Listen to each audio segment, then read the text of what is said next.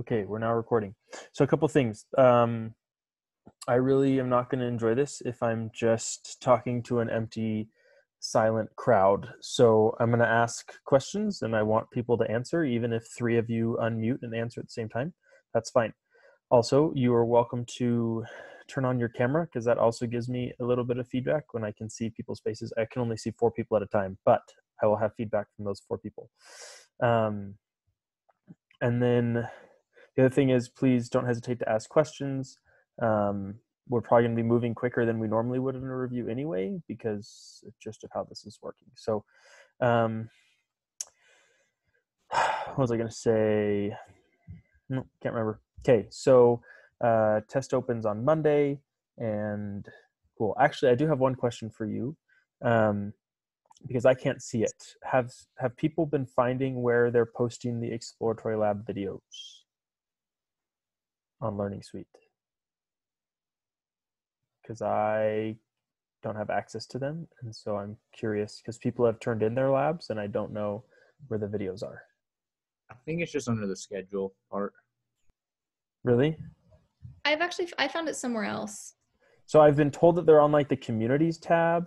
Yeah, so if you just go to like on Learning Suite, all courses, like that first tab, and then there's some tab that no one ever clicks on, but it says communities. You click on that and there's a link that says exploratory lab, like videos or something, and it has all the information on there. Okay, cool. So I will just tell my students that and tell them that Haley said so. Sweet. And also, I guess they explained it in your email. So, okay. Any questions about the tests in particular? I guess I don't really have any answers to your questions. You'll probably get more from your professors. But it opens on Monday, and it's going to be online. So there we go. And so I know you said you are recording it. Yeah. Are you just going to email out like a link to get to the recording? Yeah. So did you guys all get an email that had like all of the reviews on a spreadsheet? Yeah, like the Google Doc. So I'm gonna stick the link on there, but also I'm gonna put it. I'm just gonna post it onto my YouTube channel. Oh, so cool. I don't know if people know my YouTube channel, but I will post it in. Oh, did that even work? I'll post it in the chat right now. Oh, why is this not working? Well, I'll post it in the chat sometime. And then that YouTube channel also has, I can do it right now, also has videos of the problem sets. This test covers problem sets 23 through 31. Here we go. And that's now in the chat. So that's got videos of me going through all the problem sets and talking through all the problems. So hopefully that's helpful to some of you. Any other questions before we just get going? I have a question. So on the last test, we had to know the polyatomics and stuff. Is that stuff we're still gonna have to know for this exam? Just because I realized that I'd forgotten all the polyatomics that I'd memorized. Yeah, so it'd probably be a good idea to review them because it's fair game for us to just say like potassium chlorate and you need to be able to know what that is. Okay. Now it's multiple choice, right? So you'll have to be able to identify it on site, not have to write it out of nowhere. Does that make sense? Yeah.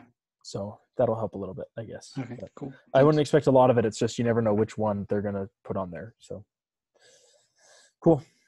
Is the whole exam going to be multiple choice then? Yes. That's my understanding.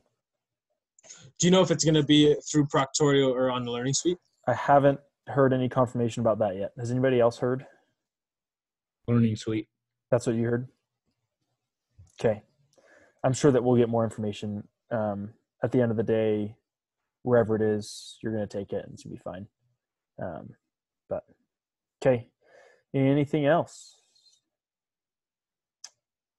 All right. In that case, if you've been to a review of mine before, you know how this works. I'm just going to be working through the problems. If you're in Aspen's class, I emailed out the problems. If not, you'll see them because they'll be on my screen. So I'm just going to go ahead and share my screen, and you're going to be able to look at my ceiling while I do this. Oh, come on. Maybe.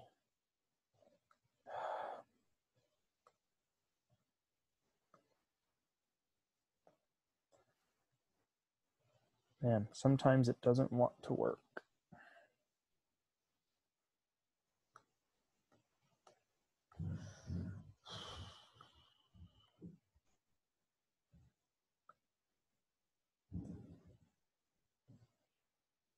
Sorry, I know this is crazy. I'm just sometimes when I try and share my screen, the screen that I actually want to share doesn't pop up. Oh, man.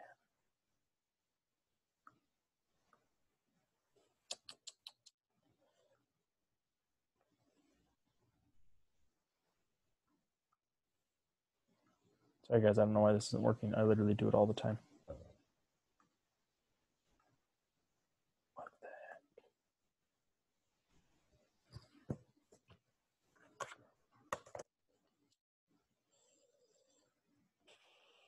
There it is. Okay. There you go. Now you can see my OneNote. Yes. Sweet. Thanks, Haiti. Haiti's my go-to answer my rhetorical questions student. So, all right. So we're just going to get started. So we started off the unit talking about gases, specifically talking about ideal gases. And so we made 5 assumptions that allowed us to treat gases as being ideal. Anybody know what those are? Or at least just give me one of them. Doesn't take up any volume. Yep. The volume of the particles is pretty much 0 because they take up so much space that the actual protons, electrons, neutrons don't really take up any space. Isn't it that the particles don't lose any kinetic energy when they bounce off each other? Yeah, and we call that elastic collisions. Okay, so that means like billiard balls, when 2 balls hit each other, they just bounce off each other. They don't slow down at all. That's how we treat ideal gases. Temperature is 0 degrees Celsius. Not quite. So that's the standard temperature of gases, but that's not an assumption of ideal gases. Okay. There is one related to temperature though, and that's that the temperature is just proportional to the kinetic energy. In other words, when you heat up a gas, all it does is move faster. Another one is like there's like no intermolecular like connections or whatever. Yep, no intermolecular forces, which helps with these elastic collisions, right? Because what that means is when particle 1 goes and hits particle 2, right, they don't stick to each other at all. They just bounce right off, okay, because there's no intermolecular attractions. Okay, and any more? What's the last one? Let's see if I can remember the last one. Oh, this one's dumb. We say they have constant random motion.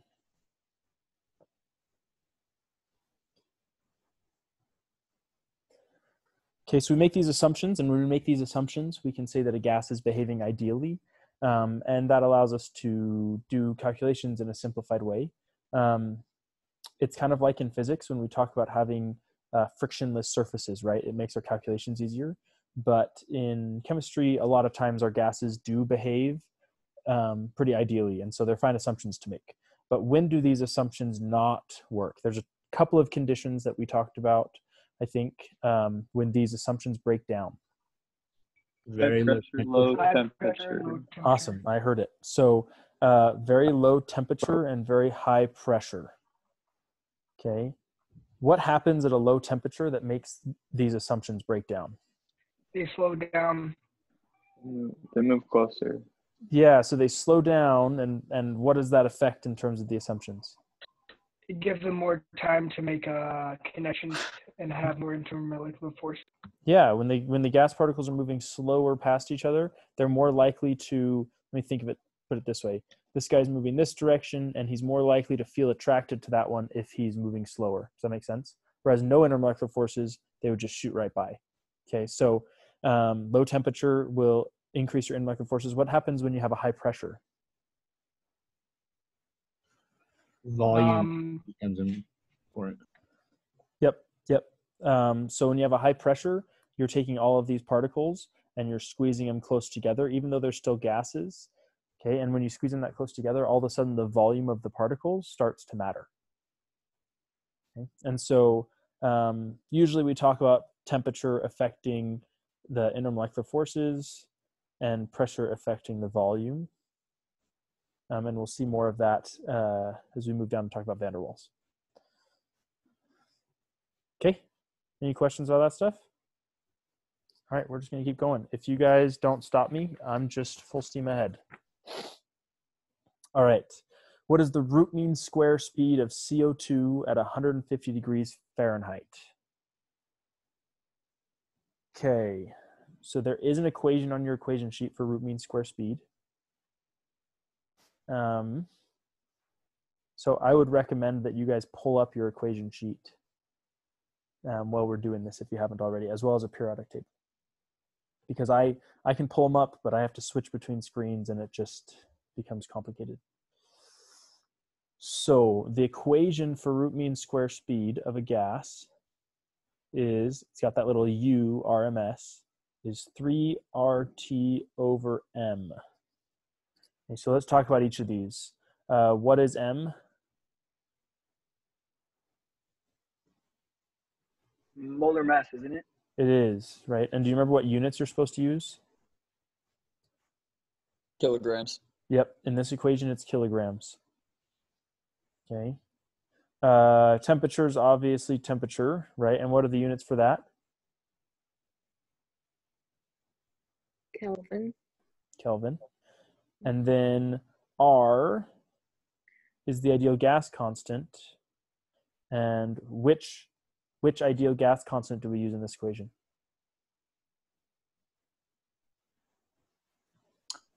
(8.314).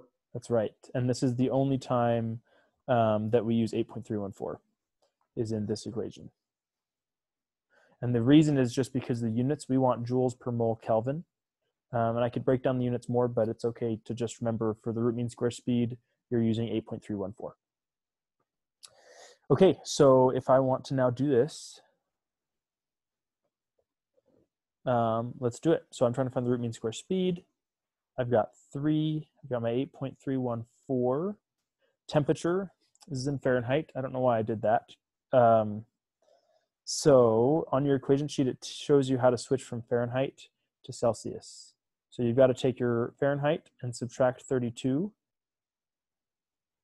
and then multiply by 5 over 9. And that gives you Celsius.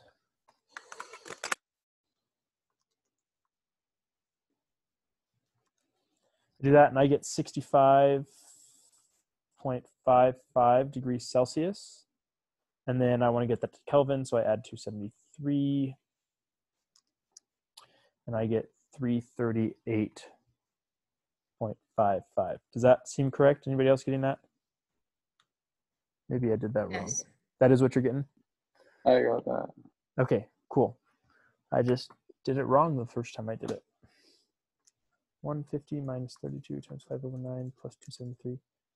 Yep, okay, I don't know why I did it wrong the first time. Anyway, so we've got 338.6 is my temperature in Kelvin, and then my molar mass of CO2 in kilograms is 0.044. Okay, and then just plug all that in.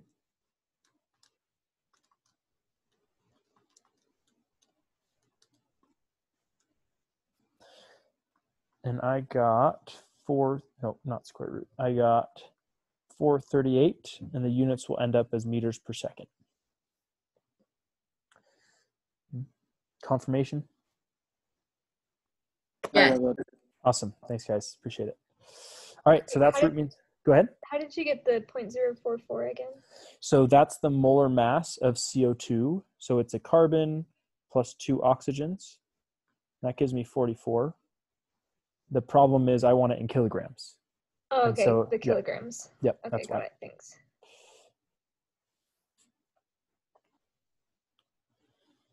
So just so everybody knows, every once in a while I get a notification on my screen that my internet connection is bad, and I've been told that I go silent when that happens. And so if you ever just hear me stop talking for like 5 seconds, I'm just waiting for that notification to go away. But okay, So, yeah. Yeah, the units on the R is joules per mole Kelvin. Is that Yeah. what that is? Do you want me to show you how those units turn into meters per second? Yeah. Okay, let me give you some space. So if you look at your equation sheet, so the units are joules per mole Kelvin. That's for R. But if you look at your equation sheet, under energy, it tells you a joule is equal to a kilogram meters squared per second squared. Okay, so this is the same as joules per mole Kelvin. And then I multiply by temperature, so my Kelvin goes on top, and I divide by the molar mass, and I do the molar mass in kilograms. Let me write this better. I do the molar mass, this is kilograms per mole. So the mole goes to the top, I get kilograms per mole, which means Kelvin cancels, mole cancels, kilogram cancels, meters squared per second squared, but then I take the square root of it, right? So I get meters per second. And that's why we need to use kilograms as our mass, because joules has kilograms in it. Otherwise we'd end up off by 1,000.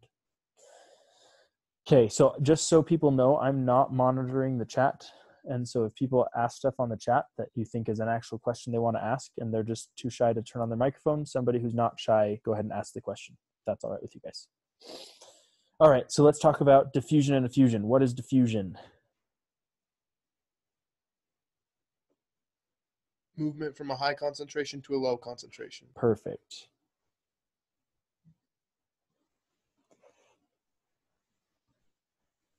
So back in middle school, when you sprayed that Axe body spray, okay, and so did all of your friends, eventually it diffused throughout the entire boys' locker room, and that's why the whole thing smelled the way it did. Maybe we wished it would diffuse a little bit more. All right, and what about effusion?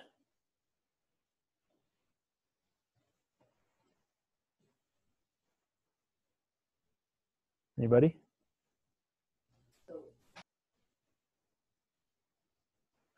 It's just diffusion through a small hole.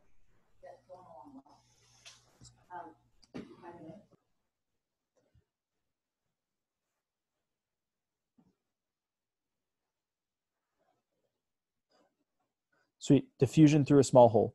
So we talked about that. I should have left some more space. Let me just write over here. You might have seen like a simulation in class, right? And we had little gas particles and they were bouncing around, right? And every once in a while, one of them made it through the hole, right? So that's effusion. Okay, now what makes something effuse faster? Bigger hole. Would it be high temperatures? Yeah, so high temperatures makes it diffuse faster. And what effect does high temperatures have? It speeds them up, but the molecule also has to be smaller so that way it can speed up a lot quicker. Yeah, so you just described two things that can affect diffusion. You said temperature and you said mass, right? A higher temperature makes it diffuse faster. A lower mass makes it diffuse faster. And really all those are doing is affecting the speed. So if something moves faster in general, it will effuse and diffuse faster. Okay, and the only two properties that affect the speed something's moving is mass and temperature. Okay. Now other things, there was homework where it was like, what happens to the speed if you increase the pressure? Okay, well, if I look at the equation, if I change the pressure, pressure's not in there. It doesn't care what the pressure is. Only temperature and mass affect the speed. Okay, and the speed is what affects diffusion and effusion. Okay, and as a result, there's an equation on your equation sheet, I'll write it over here, that says the rate of A over the rate of B equals the square root of the mass of B over the mass of A. Okay, and what that means is the rate that A effuses compared to the rate that B effuses is equal to this ratio. And the reason is, all this is saying is the speed. Jeremy, that last sentence cut out. Thanks. So it's saying the rate of effusion of A divided by the rate of effusion of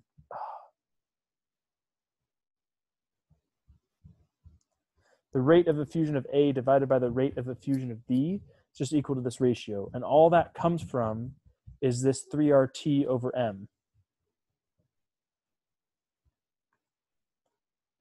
Right? So this is just saying the rate of A is equal to the speed of A, the rate of B is equal to the speed of B. Okay, and when you just simplify that math, a lot of stuff cancels and you're left with that guy. But this is the equation that you care about. Okay, and now, using that equation, you're going to try and do this over here.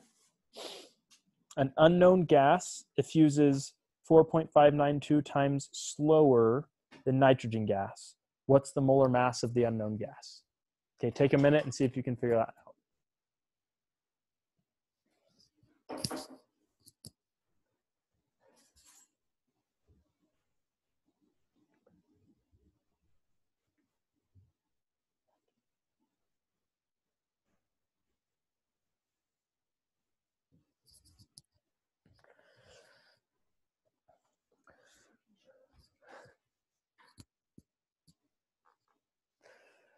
All right, so do I know the rate that either gas is moving?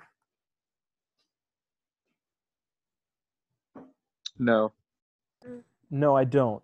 But I know the ratio of the rates, right? Right. So let's pick. Let's make gas A nitrogen and gas B my unknown. So this is going to be N2 and this is going to be my unknown. Well, I know that the unknown is moving slower. And if it's moving slower, it should have a lower rate. So what I'm going to do is I'm going to assign 1 to the unknown, which would make nitrogen 4.592. Because if the unknown is 4.592 times slower, nitrogen will be 4.592 times faster. Okay, and since all I care about the ratio, I could make this 2 and 9 point something, okay, and just double them. It's just the ratio I care about, okay? So then I'll have my mass of my unknown divided by my mass of nitrogen. Nitrogen is 14 grams per mole, but this is N2, so it would be 28 grams per mole. Okay. Now I could put this in kilograms, that's fine.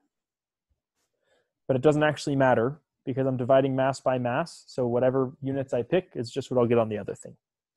All right, so do this math.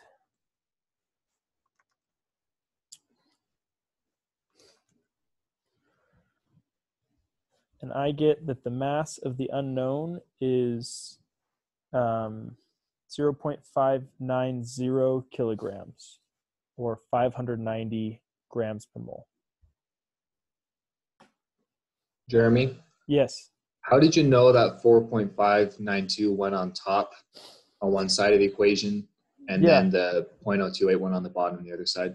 So the equation says that the rate of A over the rate of B equals the square root of the mass of B over the mass of A.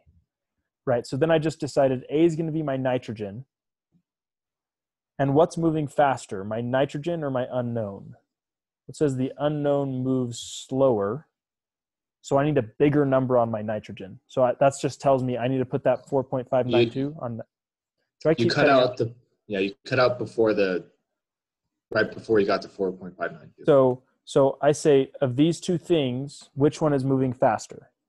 Well, the unknown's moving slower, okay? And so I need to have a bigger number on the nitrogen because it's moving faster. And so that number is going to be 4.592. And I just put 1 on the other thing. And then on the right side of the equation, I know the N2 is on the bottom because whatever's on the top on the left is on the bottom on the right. And that's just based off of the equation. Hey, Jeremy, can you go over the math again? Yeah, you want me to actually walk you through what I do here? Yes. Yeah. So Yes, I'll write it right here. So on the right or on the left, I've got 4.592 equals the square root of the mass of the unknown over 0.028. So then what I'm going to do is to get rid of that square root, I'm going to square both sides. And when I do that, I get 21.086 equals the mass of the unknown over 0.028. And I just multiply both sides by 0.028.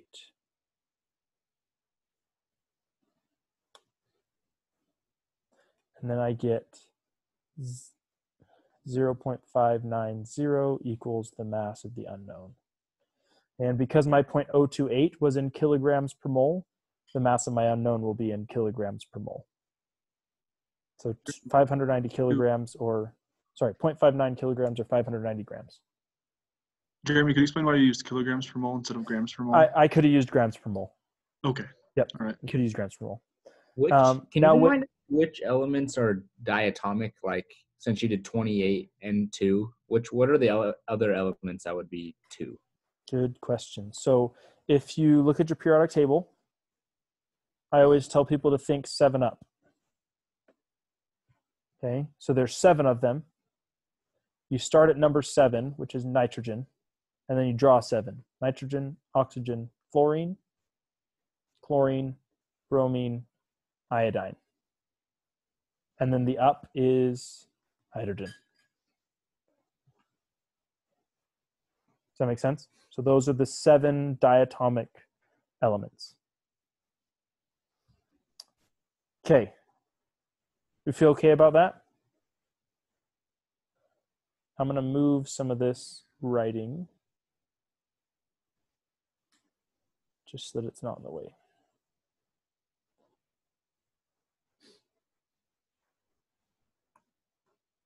And we'll move on. All right. I left something off of this problem. It wasn't actually solvable. Now it is. Okay, so we want the ideal and the van der Waals pressure of 2.5 liters of CH4 at 45 degrees Celsius and 5 moles of the gas. Okay, so we want to find the ideal pressure. Okay, ideal pressure is going to come from my ideal gas law, and the van der Waals pressure is going to come from my van der Waals gas law. Okay, so take a minute and see if you can find those.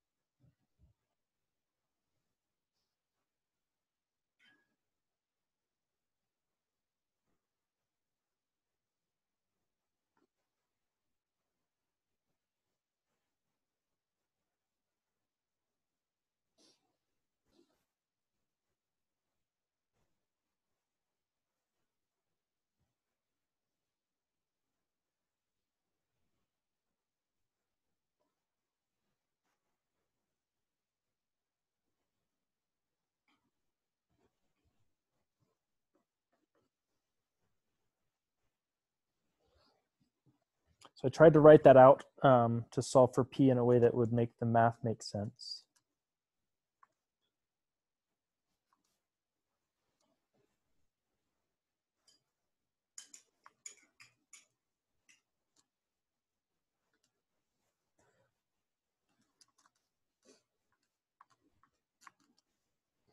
And when I did that, I got 46.28 atmospheres. Jeremy, sorry, I think I missed it. Did you say they're going to give us how many moles Yeah, in it?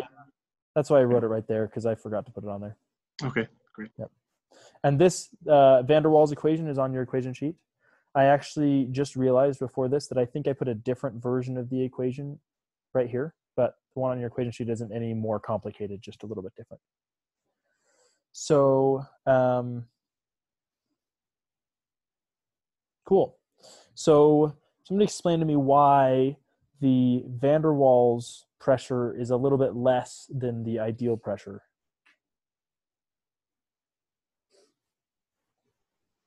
Is that because the van der Waals pressure accounts for the volume of the particles and for the intermolecular forces experience? Yeah. So, and I like, to me, it makes sense to think especially about intermolecular forces here because pressure, oh gosh. Because pressure happens when particles bounce on the walls of the container, right?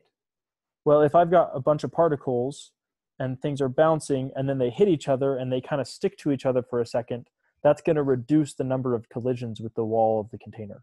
So the intermolecular forces reduces the pressure, as you can see once we account for them with the van der Waals equation. Can you go through the math for the van der Waals equation? So I've just rearranged it here. So I took what was on the right side and I divided by all this stuff. Right? That's why it's now on the bottom. And then I subtracted this stuff over to the other side right there. If you're having trouble putting it all in your calculator, I would say do it in separate pieces. Plug just that guy into your calculator and then just this bottom part and then divide them and then do all this and subtract it. It's likely just a calculator issue if you're getting numbers that are far different. I got 48. Yeah, I also got 48. Same. Thank you for saying something, people. That's what I have on my key. 48.07. Yes. Yeah. Okay. You guys got to speak up. I do appreciate it. Sometimes I just plug stuff into my calculator wrong too. So, all right. Shall we move on? We shall, because you guys want to see some like combustion analysis and stuff like that. Unless maybe you all just like are geniuses. The van der Waals equation is on your equation sheet. All right, so density of sulfur hexafluoride at that temperature and pressure. And because they actually just put the van der Waals equation on the equation sheet last semester, and they just put the density equation on the equation sheet last semester. Okay, so here we go. Density is pressure times the molar mass over R times temperature. So if we want to find the density of sulfur hexafluoride, I'll give you like a 15-second head start.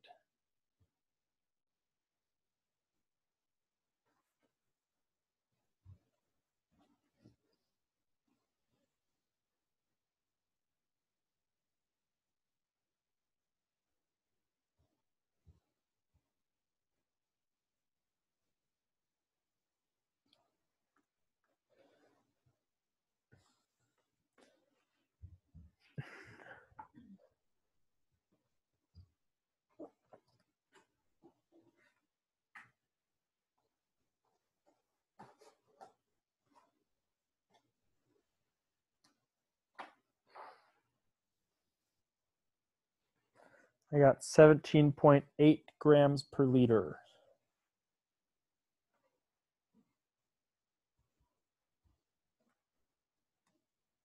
But I could have done it wrong because I'm not getting any amens.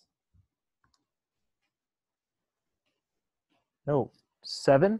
Wait, I got 108 for the molar mass. Did I get the molar mass wrong? Hexafluoride. No, I think your molar mass is fine. I got the same molar. Okay.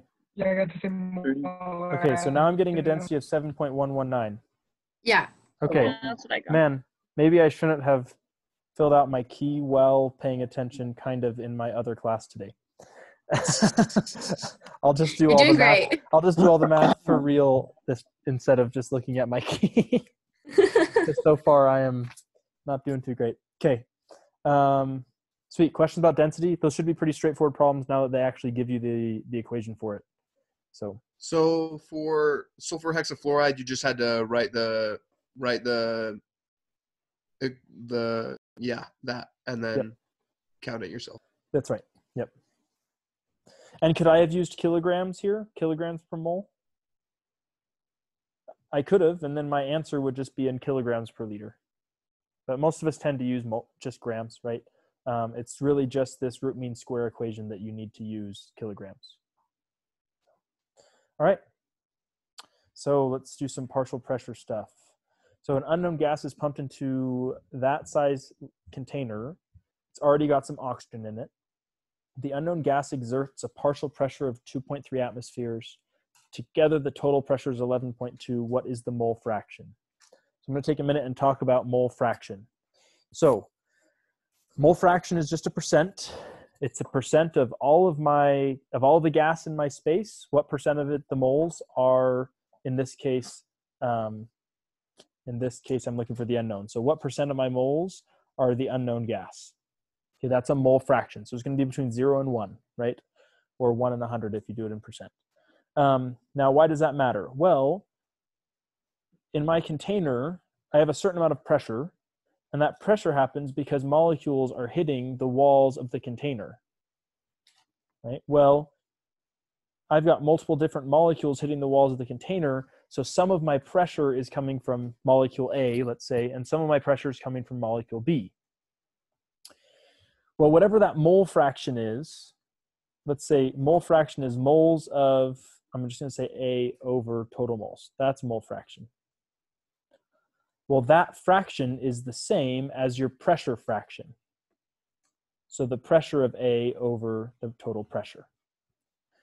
Okay. In other words, if 20% of my moles are oxygen, then 20% of my pressure will be coming from oxygen. Okay. Now we usually, we often write the mole fraction as this X.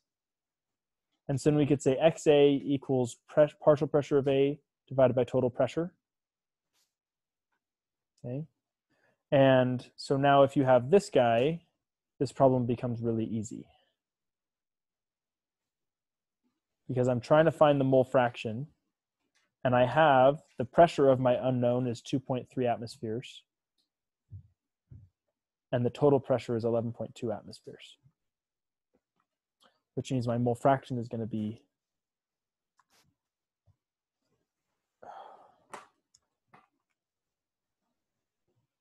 0.205. Okay, but this is really the key idea that should stick in your head, because this is what is really applicable to other problems about mole fraction, is that whatever the percent of the moles are, that's the same fraction of the pressure for a given gas. Questions about that? I don't know if I explained that super well, but if you don't know what questions to ask. The amount of moles within the container is going to be equal to the mole fraction that we just got. Is that it? Say that one more time. You're kind of breaking up a little bit. So basically, the mole fraction that we just got is going to be equal to like how many moles of that gas is present within the container. So this is not the number of moles in the container of that gas. This is the percent. So of all the moles, 20.5% are the unknown gas. And so if there's 10 moles, or if there's 100 moles, then there's 20.5 moles of the unknown. If there's a total of 10 moles, then there's 2.05 moles of the unknown. Okay, this is a percent, not an actual number of moles. It's equal to the moles of the unknown divided by the total moles.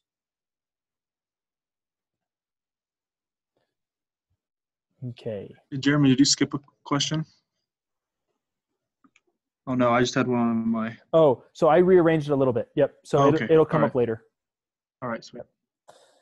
All right. So you're camping up in the mountains. You got a pressure of 0.7 atmospheres.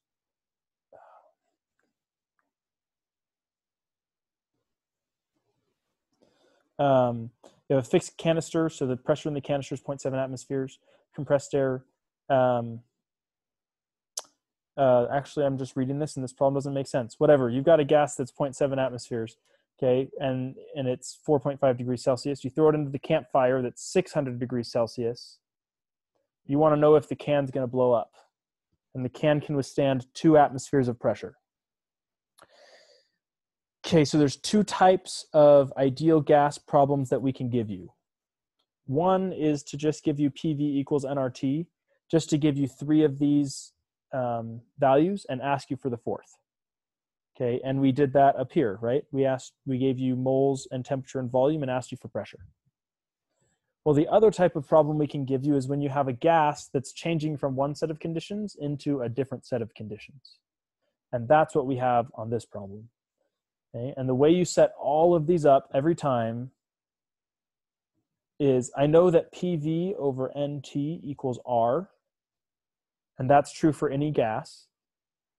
So that means PV over NT for one gas equals PV over NT for a different gas. I'm labeling it with 1s and 2s. Now I look at this and I say, are there any of these variables that are not changing? Because if they're not changing, I can delete them from both sides of the equation. So I look at the problem, what is changing? Well, I go from 0.7 atmospheres. Okay, so we're talking about pressure. Pressure's changing. Okay, and my temperature's changing. And there's nothing about moles, so moles isn't changing. And there's nothing about volume. So volume isn't changing. Okay, so now I have this relationship P1 over T1 equals P2 over T2. I know my pressure before is 0.7 atmospheres. My temperature before is 4.5, which is what, 277? Yep. 277.65 Kelvin. My pressure afterwards is what I'm looking for, and my temperature afterwards is 873.15 Kelvin. I just added the 0.15 because this was a decimal, so right now I do the math on my calculator instead of looking at my key.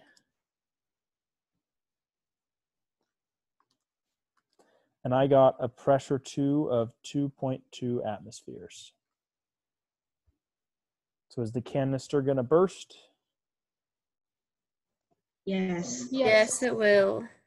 Thank you for the participation. Love it. Okay, so now you get to try one. An empty balloon has 0.01 moles of air in it and has a volume of 6 milliliters. How many moles of air do you need to blow into the balloon to increase the volume to 4 liters? Remember, so this is a gas set going from one set of conditions to another. So I'm going to start with P1V1 over N1T1 equals P2V2 over N2T2.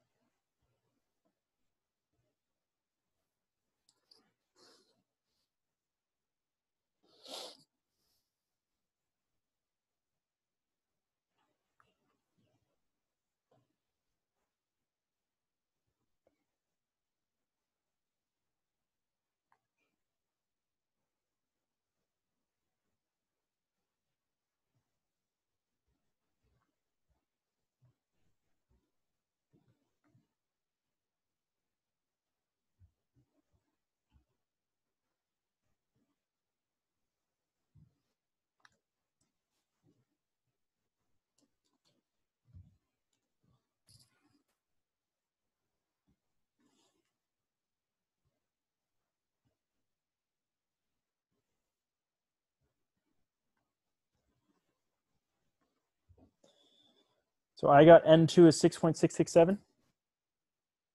Yeah. That's what I got. All right, so is that the answer to the question? If we're splitting hairs, don't you want to subtract the 0.01 from it? Yeah, good job. Okay, because really what I asked you, how many moles of air do you need to blow into the balloon? Okay, and so it already had 0.01 moles in it, so the actual answer would be 6.657, right? Anyway, because we're splitting hairs. Again, it's a multiple choice test. So, all right, questions about that? So that's what you do if you're taking a gas from one set of conditions and changing it to a different set of conditions. All right, another mole fraction partial pressure issue. So a gas mixture has 7 grams of nitrogen, 2 grams of hydrogen, and 16 grams of methane. What's the mole fraction of hydrogen in the mixture?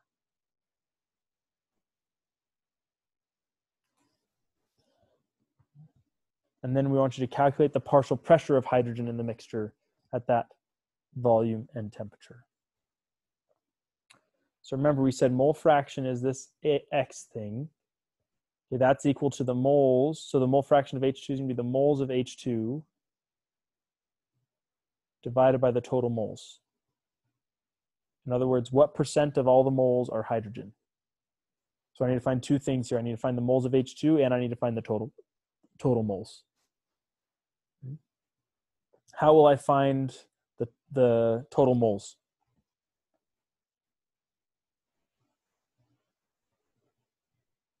Calculate the moles for each one and then add them up. Yep, got 7 grams of nitrogen. I know 1 mole of nitrogen is 28 grams, which gives me 0.25 moles of nitrogen. 2 grams of hydrogen. 1 mole of H2 is 2 grams, which gives me 1 mole of hydrogen. And 16 grams of methane.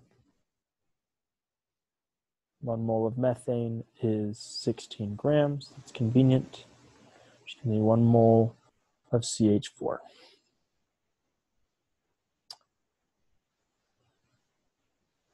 So now I want to find the mole fraction. It's just going to be moles of my hydrogen, which is 1, divided by total moles, which is 2.25. So 0.44.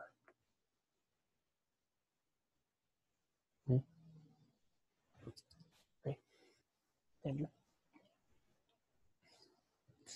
All right, so now I'm trying to find what's the partial pressure of H2 in this mixture. Yeah, there's 2 ways to solve this problem. One is to say, I know that P equals nRT over V. And if I just plug in the moles of H2, I'm just going to get the pressure of H2. The other way to do it is to use the total moles. Okay, and then after I get the total pressure,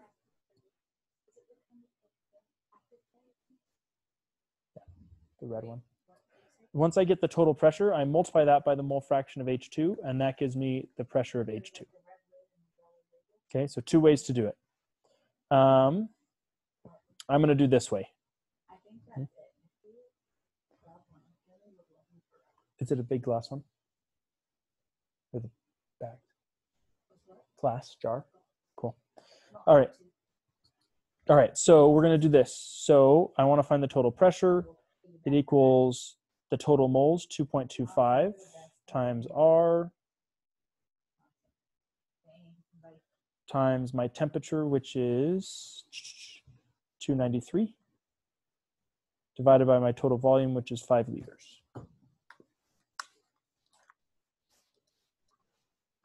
You're good. I don't need it. That gave me a total pressure of 10.82 atmospheres.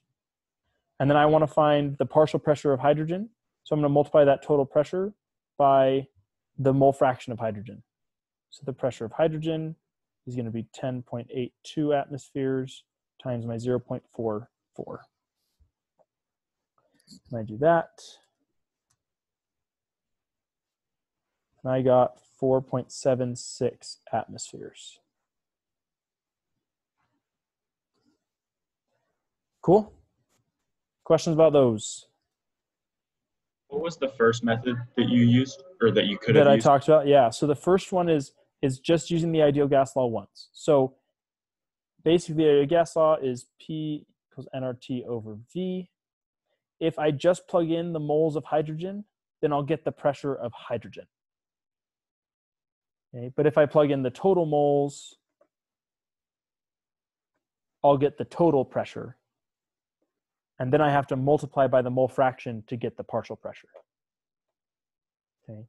Basically, we're just multiplying, in our problem, we multiplied by 0.44 at the end. If we did it this way, we just multiply by 0.44 at the beginning, technically. It's the same math. So I got 4.809 doing it the way you didn't. That's the same answer. Yeah, you're fine. Okay. Yeah, Can you're good. you go through the math for that, for the new equation that you just showed us? This one? Yeah. Yep, so I would say the pressure of H2 equals the moles of H2, and I have 1 mole of H2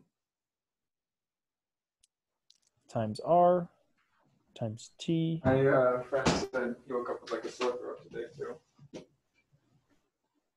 Sorry, Max, I muted you. Over volume, which is 5.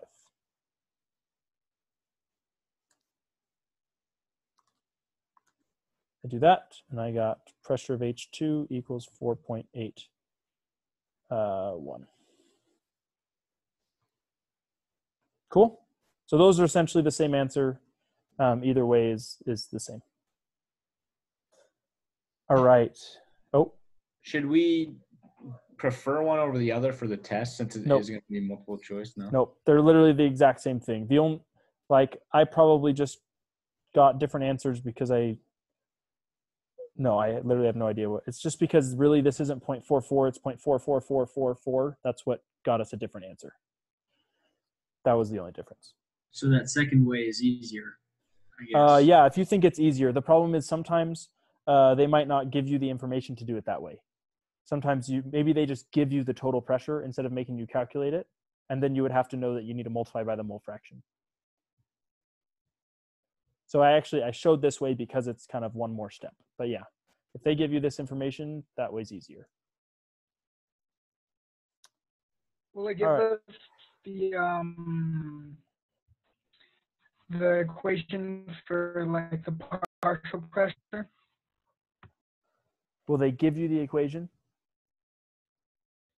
Yeah. Nope. So that's why you've got to remember the pressure of A over the total pressure equals the moles of A over the total moles, which is just the mole fraction of A.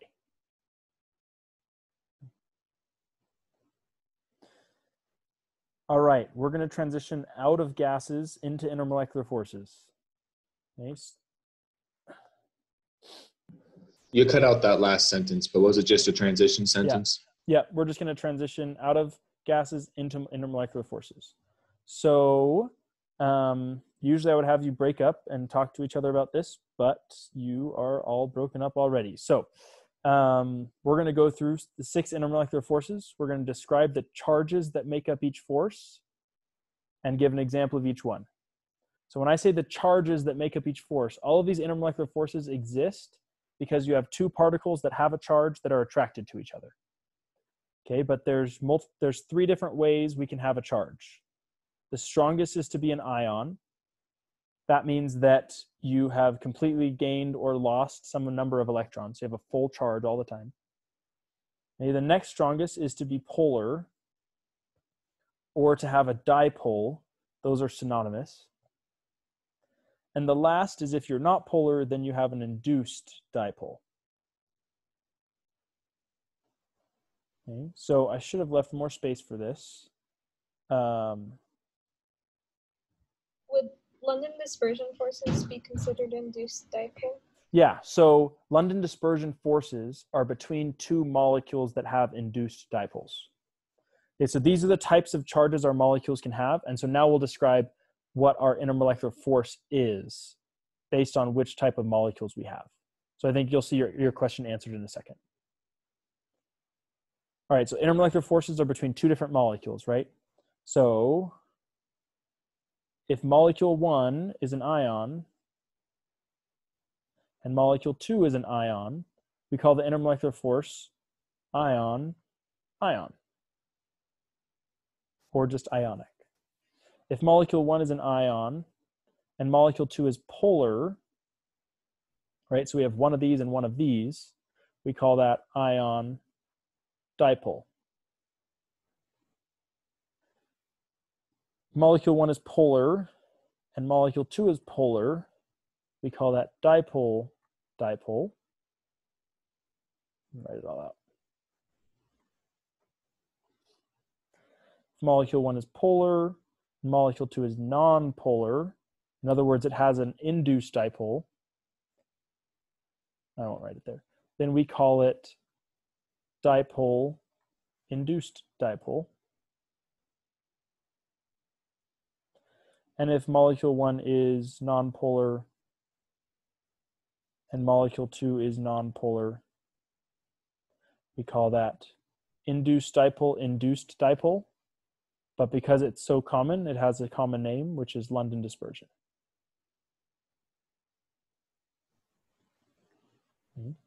So the names of these intermolecular forces are quite literally just named after what are the charges that my two molecules have.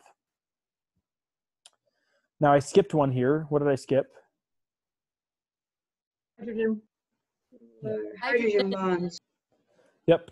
And hydrogen bonding is just a unique form of dipole-dipole that's really, really strong. Okay. And so for hydrogen bonding, in your first molecule, I'm going to draw lines so it's not messy. In your first molecule, you need to have an FH bond, an OH bond, or an NH bond. And then in your second molecule, you need an F, an O, or an N. Did you rank those intermolecular forces from strongest to weakest? Or? That's how I ranked them. They are. They are, yep. This is strong. This is weak. Okay, so that's where the names of the intermolecular forces come from. Okay. So, a quick question. Uh-huh. I remember in lecture or somewhere, someone mentioned that H bonding was the strongest. With that list, it's not the case. It's so just really not the case. So it's really strong. You might have heard that it's the strongest dipole, and you might have just heard somebody say something that was not true. Okay. But because we often talk about how strong it is, people think it's the strongest, but it's not. And that's why water at room temperature is a liquid, but your salt is a solid, because ion is way stronger than hydrogen bonding. But good question. It comes up a lot. Question. Yep. So for the hydrogen bonding, do both molecules have to have those like F, O, or N with the hydrogen connected to it, or can it just be one side and the other one can be free? The other one can be free. So for example, if I had water, I drew that backwards. If I had water, this has a dipole that's partially positive, that's partially negative, right? And then if I had acetone, that's partially negative. And so you have an OH in molecule 1 and an O in molecule 2, so you get a hydrogen bond right there. Okay. So if they were both, if both of them had hydrogens on them. Covalent bonds to hydrogen, yeah. Yeah, that would still like work. Yeah, for sure, because you still have, an OH in one molecule and an O in the other molecule, so you're still good. Okay. Yep. Okay, so let's talk about how these intermolecular forces, the strength of the intermolecular forces affects properties, and then we'll go through some actually identifying intermolecular forces. Okay. So first off, we're going to say what happens when my intermolecular force goes up in strength. What happens to boiling point? I'll unmute and just say it in unison. Goes up. Increases. Goes up. Okay, goes melting up. Point. Up. Vapor pressure. Up. Increases. Vapor pressure actually goes down. It decreases. Somebody's like laughing because they just think this is so funny. But, anyway. All right, vapor pressure goes down. So let's talk about what vapor pressure is. Vapor pressure is the idea. Vapor pressure is the idea that anytime I have a liquid with space above it, some of those liquid particles break into the gas phase, and in the gas phase, they exert a partial pressure, right? So, and we call that the vapor pressure. So if I have stronger intermolecular forces, it's harder to break into the gas phase. And so my pressure up there is lower. Okay, so if I have strong intermolecular forces, vapor pressure goes down. It's related to... Wait, is this volatility? Oh, yeah. Yep. So vapor pressure is how we measure volatility. What's the difference between vapor pressure and evaporation? I don't know why I wrote that, but we can do it anyway. These are all related. Okay, so if I have a high volatility, I will have a high vapor pressure, and I will be likely to evaporate. If that makes sense. They're all related that way. So evaporation also goes down. They're all talking about the same concept. All right, what happens to viscosity with higher intermolecular forces?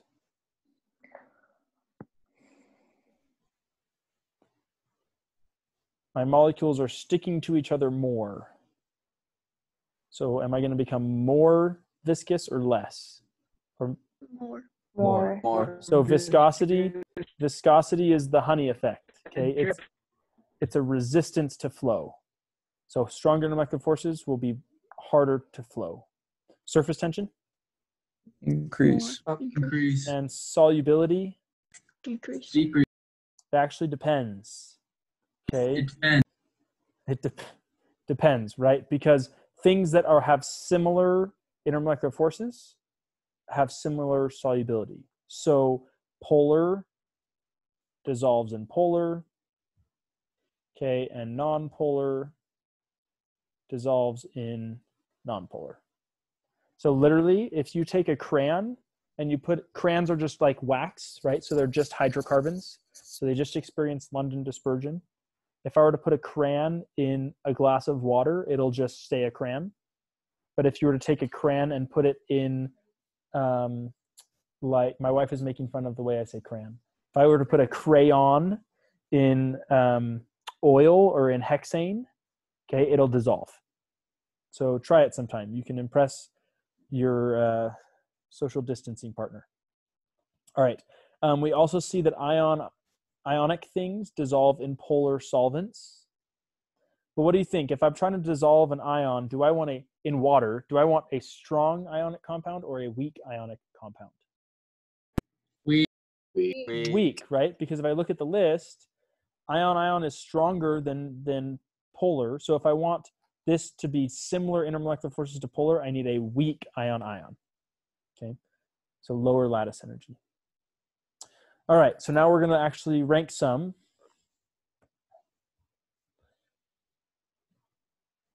Now we're going to actually rank some based on melting points. So again, decreasing melting point means decreasing intermolecular force strength.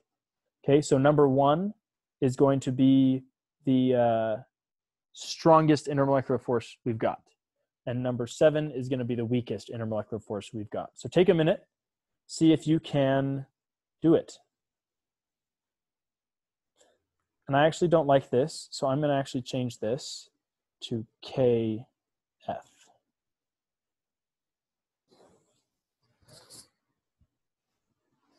Did you already try to do Lord of the Rings music? I think that it would not work very well, because you would just get this crazy in and out, quiet, loud. I don't think it would work very well, but we can sing it if you want, if somebody wants to volunteer. What kind of accent? Is Hiram going to sing Lord of the Rings music to us in an accent? I wish.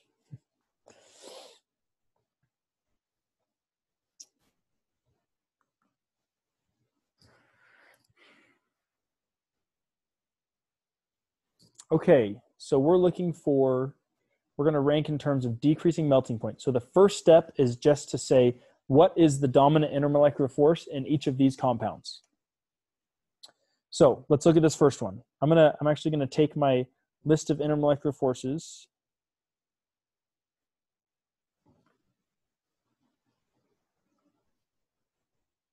I'm going to stick it right here so that we can reference it. Or down there. That's cool too.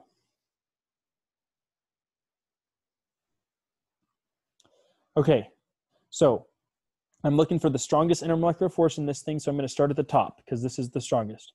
First question I ask, is this ionic or covalent? I didn't get any. You're chopping a I didn't lot. understand what you said. Wow, okay. Can you hear me now?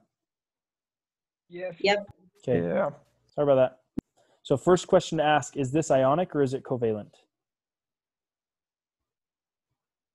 Covalent. Covalent. Which means it's not ion-ion. Okay. Is it even possible, well, not a good way to ask the question. If I just give you one molecule, right, that means I'm looking at the force between this molecule and another one of that molecule. So this is molecule 1 and molecule 2.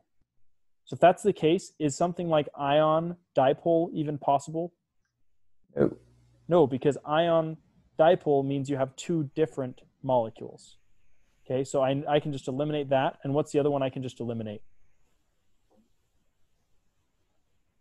I can just eliminate dipole-induced dipole if I'm just given one molecule. Because this means I have one molecule that's polar and one that's nonpolar. And since I only have one molecule, that's not possible. Does that make sense? Mm-hmm.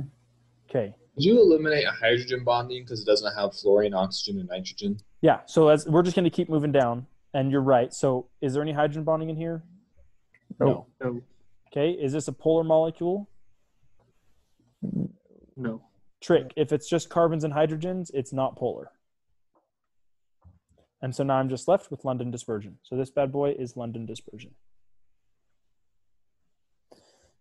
Okay. There's another molecule in here that looks very similar. It's just carbons and hydrogens, and that's this guy. So it's also London dispersion. All right, let's go to this next one.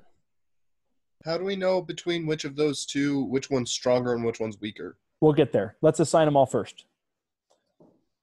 Okay, so now this guy, ionic or covalent? Covalent. Covalent, so it's not ion-ion. Is there any hydrogen bonding in there? Yes. No. Yeah, with the oxygen. There's actually not, because this is a CH3 to an O that's to right. a CH3. There's no hydrogen on that oxygen. Okay, so then is it polar? No. It is. Yes. Yes. Because what's the shape? I've got two lone pairs on there. What's the shape around that oxygen? With two lone pairs. Steric number of 4. It's going to be bent. And if it's bent, that's not a balanced molecule. So that's polar.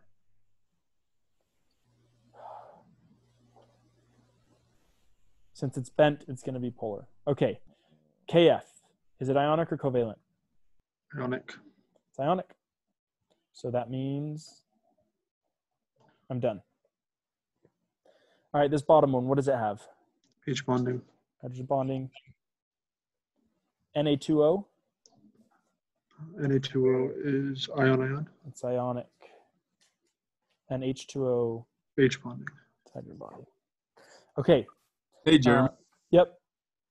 Just really quickly, this might be a dumb question, but could you just go over how to quickly tell if it's an ionic or a covalent bond without using the chart?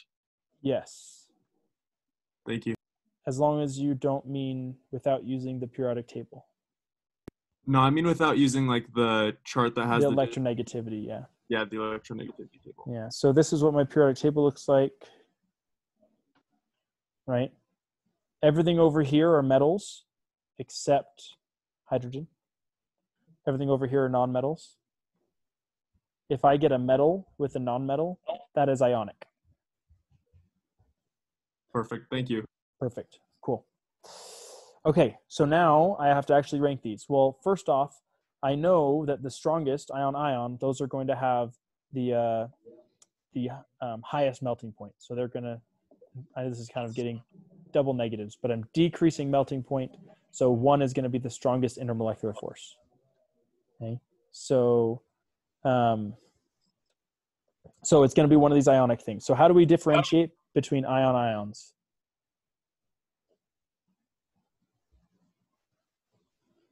Difference in electronegativity. Lattice energy. Lattice energy. Lattice energy. Okay, and what is lattice energy based off of? There's two things. Charge Charge and size. Okay, so I'm going to assign the charges. A K is a plus, and an F is a minus, and an N is a plus, and an O is a 2 minus. So what's automatically the strongest? Na2O. Na2O. So that's going to be number 1, and that's going to be number 2.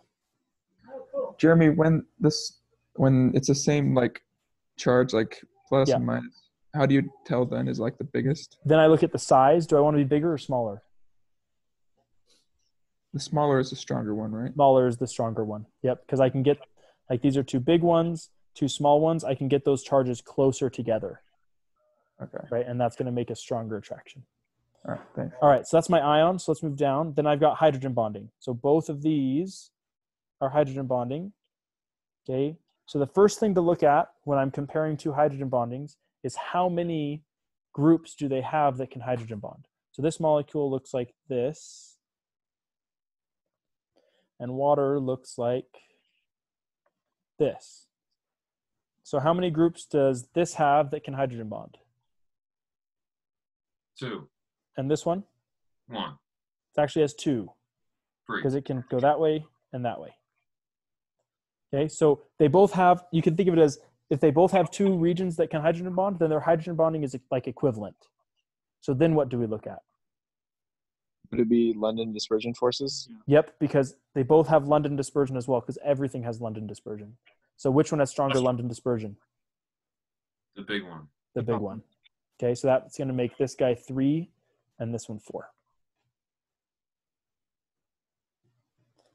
Okay, and that brings me. Go through that again. Yep. Can you go through why water have 2 hydrogen bonds on it? So water doesn't have 2 hydrogen bonds on it. It has 2 OH groups that can hydrogen bond. Just like this one has 2 OH groups that can hydrogen bond. So there's one O and 2 OH groups for water. That's yeah. And with your CH3OCH3, since they're OC groups and not OH groups, they can't hydrogen bond. These? No, sorry, you get a different molecule, the dipole, CH3OCH3. Oh, I see. Yeah, so that one's not an OH group, so it can't hydrogen bond. That's right. Because remember the hydrogen bond, I drew it up here, I think. The hydrogen bond, this hydrogen sits in the middle of the hydrogen bond, right? So down on this water, I've got 2 hydrogens that can sit in the middle of a hydrogen bond. Okay, so what comes next? I'm sorry, why was the London dispersion force bigger for the bigger molecule? Is that just how it is? Like if it's bigger, it has a stronger London dispersion? Or That's exactly how it is. And we'll get to that. We'll get to that pretty soon. Okay, so what's number 5? That'd be the dipole. Not the extender is like. Okay, the dipole is going to be number 5 because that's just next on the list. And now I have 2 London dispersion. Could you quickly go over why the dipole is a dipole and not just London dispersion? So you could draw the molecule like that, right? And that looks linear and balanced, as if it's a nonpolar molecule. But this oxygen has 2 lone pairs on it. Okay, and with 2 lone pairs, my steric number is 4. So my electron geometry is tetrahedral. And my molecular geometry is bent. Okay, so just like a water molecule is bent, and so we say that that's polar, because these dipoles don't balance each other out.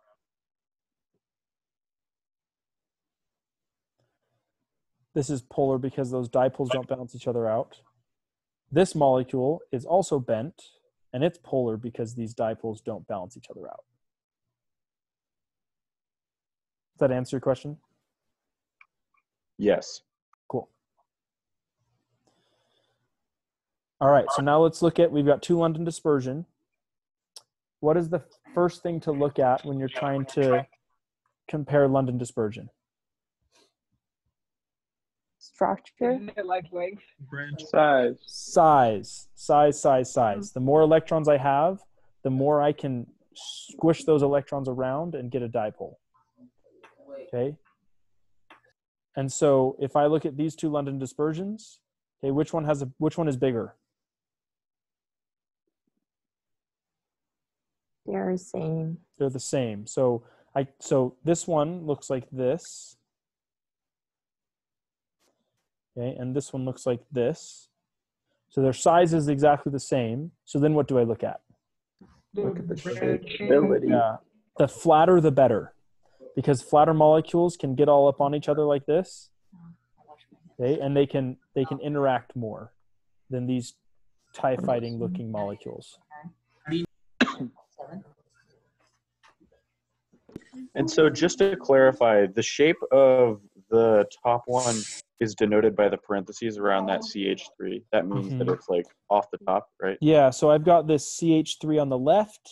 That's an end. And then I just have a CH. Well, it needs two more things on it. And this tells you one of those things is an end branch right there, and the other is an end branch right there. So the straighter one has greater London dispersion forces? Yep, so this would be number 6, and this would be number 7. Okay, so I tried to include as many concepts in this one problem as we could to try and learn how do we rank ion-ion, how do we rank hydrogen bonding, how do we rank London dispersion. And how do you find the steric number really quick? Like here. Steric numbers, bonds plus lone pairs. So 1, 2, 3, 4. Okay, thanks. Yep. Jeremy? Yep. So is it, with London dispersion forces, is it increased size or is it the number of electrons that determines?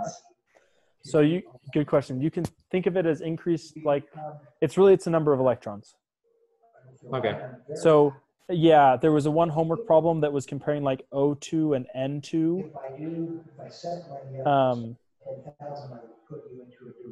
Sorry, Clayton, I'm going to mute you just because of the background noise. So O2 and N2, right? Even though N2 is has larger radius on the atoms, O2 has stronger London dispersion because it has more electrons. So you can think of electrons, you can think of molar mass. Usually that's correlated with actual size, but not across a row. Okay, you ready to keep going? Yep, that's good. Thanks. Okay, that was a beefy question, but that was on purpose. All right, we're going to list in order of increasing solubility in water. Okay, increasing solubility in water, something's going to dissolve in water if it has similar intermolecular forces. Water has hydrogen bonding, which is just a form of dipole, right? So what here is definitely going to dissolve the best? OH group 2, 3. Number 3. Yeah, 3 is definitely going to dissolve the best in order of increasing. So this is confusing. A, B, C, D. So this is the best, right? Okay, and then what's going to be next?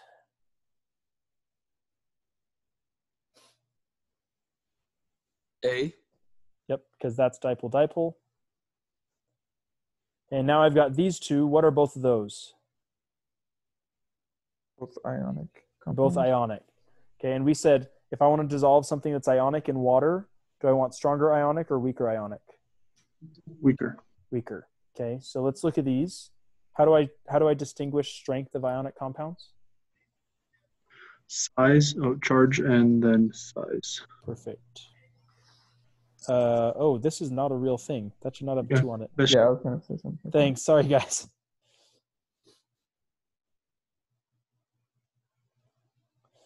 Okay, so there are my charges. So what's going to be easier to dissolve? D.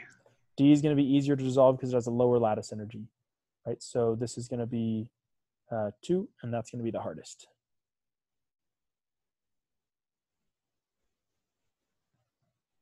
Feel okay about that? Why is C the most soluble?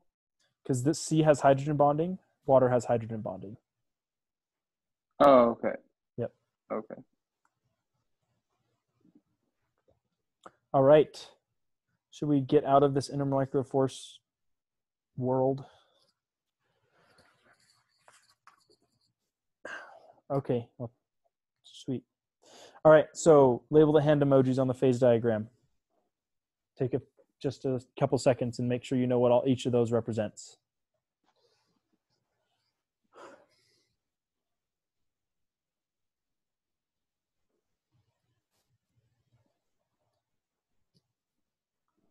Okay, what's this one?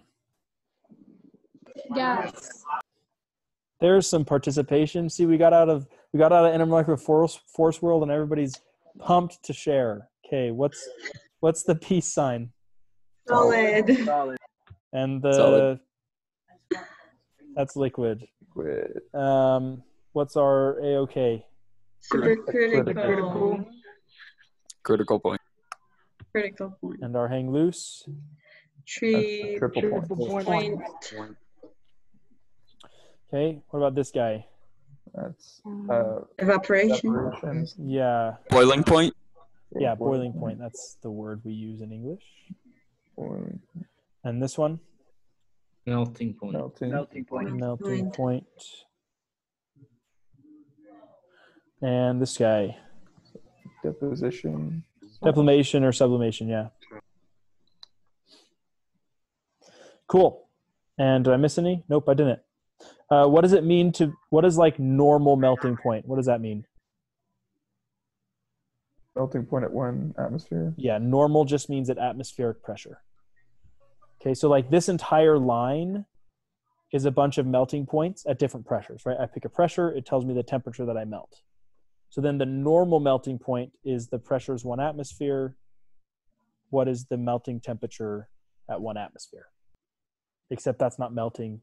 I lied. That's boiling, but you get the point. Hey, Jeremy, this is only for water, right? So I think what you're talking about is this line. Is that what you're asking? Yeah. Yeah. So everything we've talked about thus far is for anything. Okay, but we have this question here. Does this solid phase float or sink on its liquid phase? Based on this graph. Float. It floats. Okay. And if you like, what the heck, how do people know that it floats? It has to do with the slope of this line. Okay, so we have phase diagrams where this line goes down to the right and some where it goes up to the right. And the way that I remember, because I literally forget every time and then I just reteach myself, is if I have a solid, okay, and I increase the pressure, I squeeze those molecules together, okay, it's going to get more dense, and increasing the pressure is going to become a liquid. Okay, that means the liquid is more dense than the solid, and so the solid's going to float. But if my line goes this way, and I have a liquid and I increase the pressure and the density, I'm going to become a solid, which means the solid is more dense, and it's going to sink. Okay? But if you can just remember between now and when you take the test that if the line goes to the left and the solid floats, that is good enough for you. Isn't that literally only the case with water? There's other molecules that do it too, but pretty much just water. Water's the only normal one that we see, but there's other molecules that do it. And why is that good? Why is it good that water floats, that ice floats on water?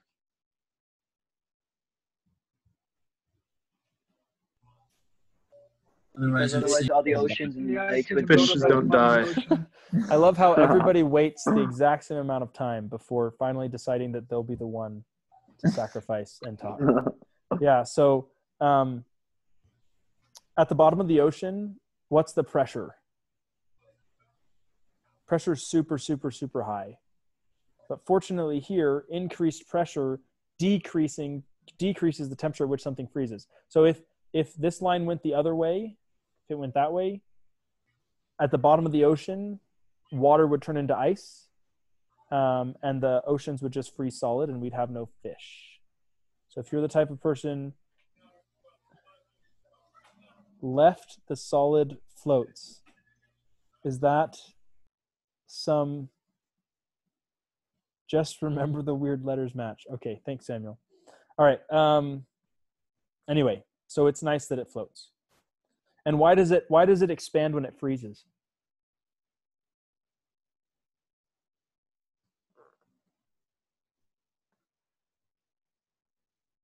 You ready? You cut out, Jeremy. Cut out. Why does it expand when it freezes? Because the tetrahedral shape. Yeah, with this shape, if it wants to maximize hydrogen bonds, I'm not going to draw it. I don't know what it looks like. But it just results in it expanding, and it makes kind of hexagonal shapes. That's why you get snowflakes with 6 directional symmetry, because of hydrogen bonds. Anyway, let's start talking about stoichiometry.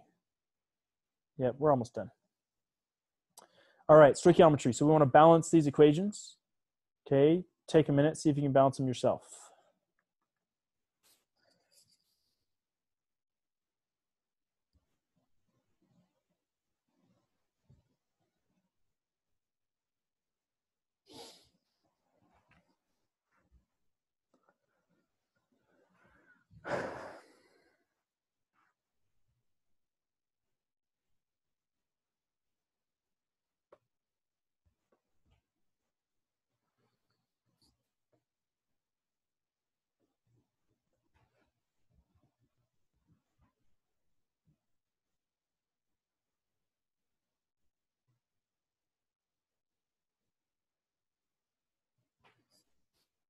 Shouldn't CO2 be 2?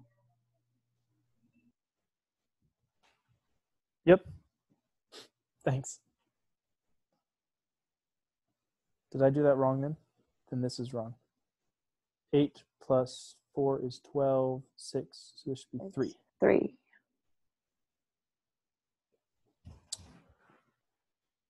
Okay, and then do those look good? Okay, now we want to write and balance the following reactions. So a solution. Wait, Jeremy, do you have any rules for this, or like does it just you have to just do it, like figure it out? Like, are there any tricks? The only thing that I usually tell people is if I've got like an oxygen by itself, I'm going to leave that till the end because I can make it whatever I want and it's not going to affect anything else. Does that make sense? Whereas like any of the other ones, Yeah. if I change the number for oxygen, I screw up carbon. The other thing is if you get stuck, sometimes it's a good tool just to double it and then see if that resolves your problem.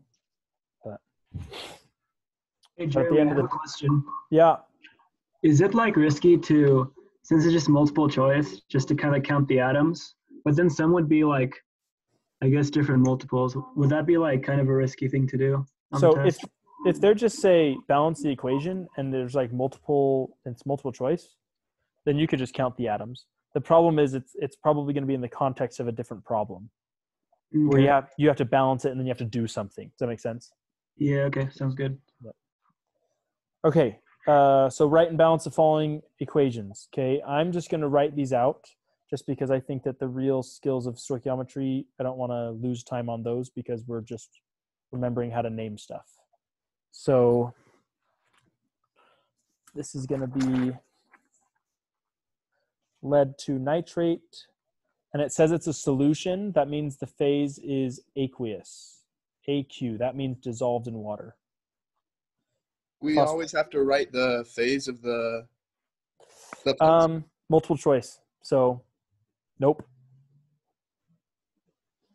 Thanks. Yeah, multiple choice helps a lot, doesn't it? I'm just going to get rid of it because just pointed out that it really doesn't matter. Okay, PB3, PO4. Correct me if I do any of these wrong. Obviously, I'm not on too hot of a streak today. 3, 2, 1, 6. And then combustion. What does it mean to combust something? What do I add? Oxygen. Oxygen. And if it's, what are my products here? CO2. Carbon dioxide. CO2 and water. Okay, if I burn a hydrocarbon, I get CO2 and water. Okay, now balancing this, I get 11, 7, and 8. All right. If I burn 275 grams of heptane, which is this guy, how much CO2 do I get? All right. What is the weird new stuff about questions like this? And what's the indicator? I look at this problem and I see that they give me information about heptane and they ask for information about carbon dioxide. Okay? There's only one way that we really have learned to switch between,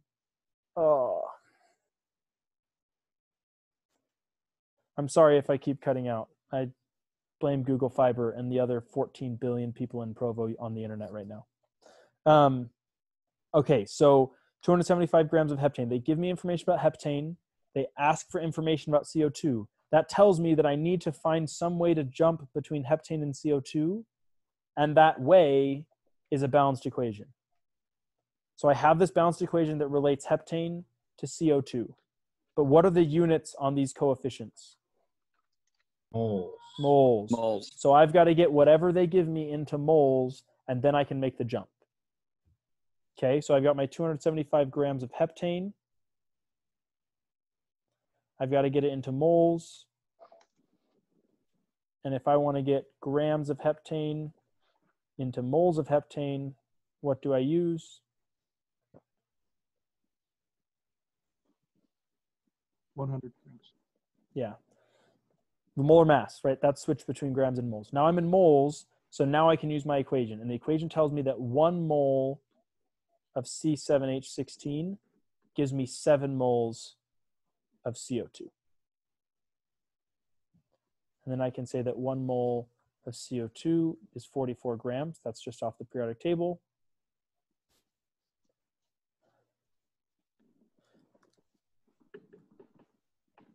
And I got 847. Yep. Okay, but the real skill here is this. Whoa, that was a bad line, not a very skilled line. That's the real skill here. Okay, jumping from moles of one compound to moles of a different compound. Jeremy, can you explain again how you got those two equations for the heptane and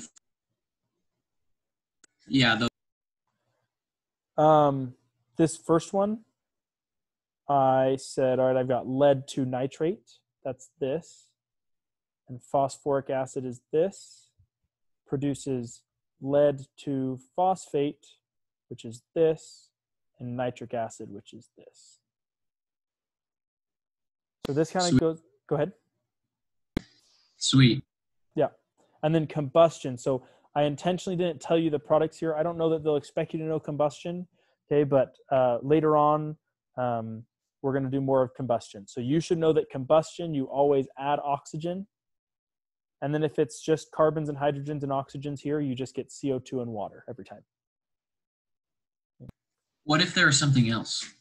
Yeah, so if there was something else, I would imagine that they would tell you what the products are.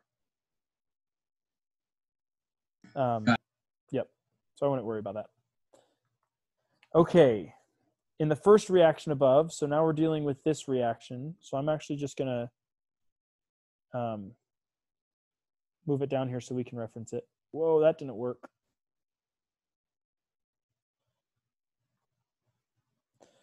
Okay, 285 grams of lead to nitrate and 0.85 moles of phosphoric acid react. What's the limiting reactant? Okay, other than me asking what is the limiting reactant, what in this problem tells you that you have to find the limiting reactant?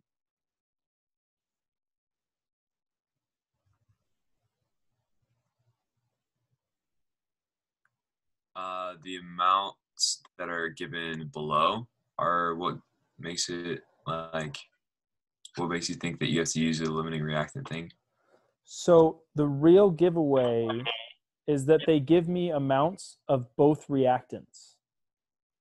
Right? In this problem, I only gave you an amount of one of the reactants, which tells me, well, that's just going to be what defines my equation.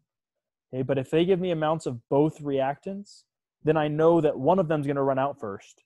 And whichever one runs out first, that's the one that defines everything for the reaction. Okay, so if they give me amounts of 2 reactants, I have to find the limiting reactant. Okay, how do we find the limiting reactant? There's multiple ways. So how do you find the limiting reactant?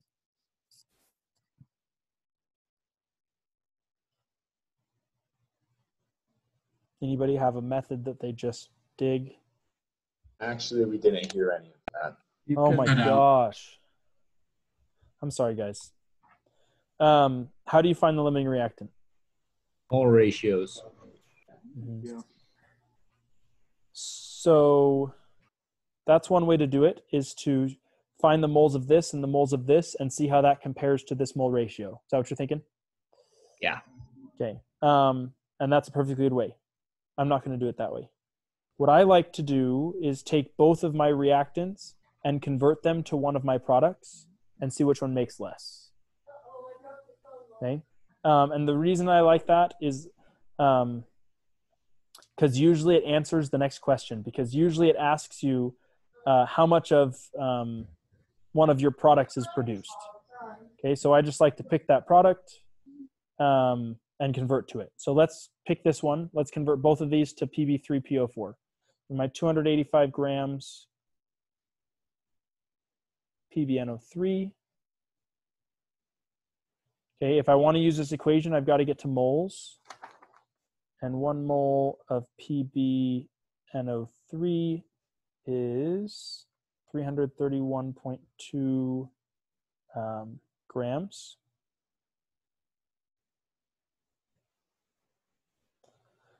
One mole of PbNO3 2, sorry, not 1. Equation tells me 3 moles of PbNO3 2 makes 1 mole of Pb3PO4 2. 1 mole of Pb3PO4 2 weighs 811.54 grams. Could we just leave it at moles instead of grams? Yep, you could just leave it at moles, and then you can compare moles. I just know that later on they're going to ask me how much of my product I make, so I'm just going all the way to grams. But you're right. And that gives me 232.8 grams of Pb3PO4 2. All right, so then I have my second thing, which is my 0.85 moles of H3PO4. I'm going to convert that to grams of my product. And I'm already in moles, so I can just say that 2 moles of H3PO4 makes 1 mole of Pb3PO42. I know 1 mole of Pb3PO42 is 811.54 grams.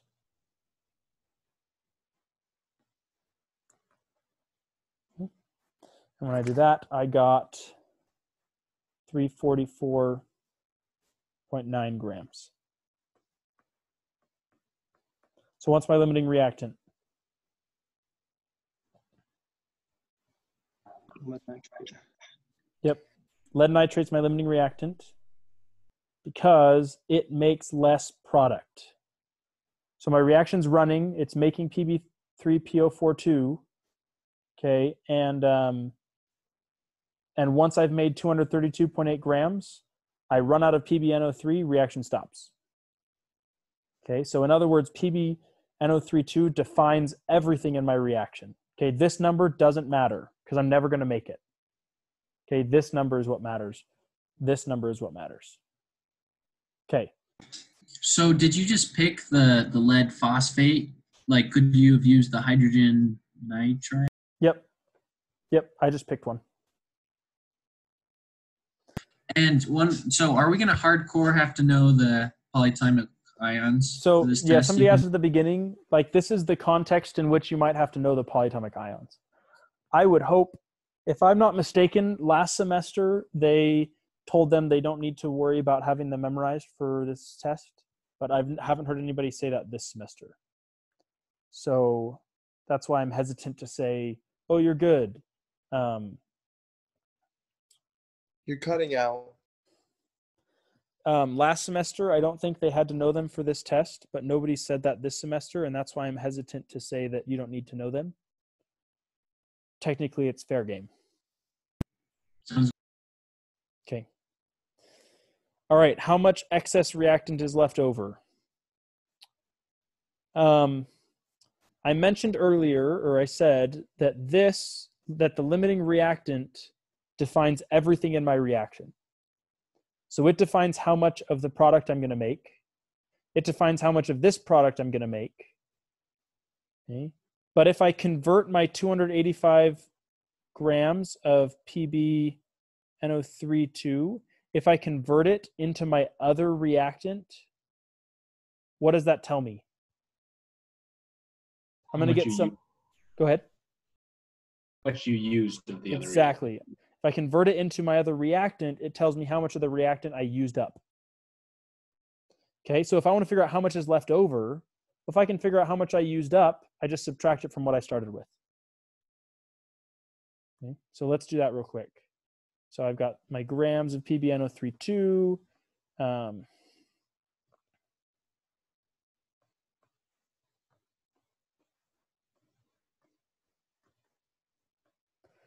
moles. My reaction says 3 moles of this makes 2 moles of this.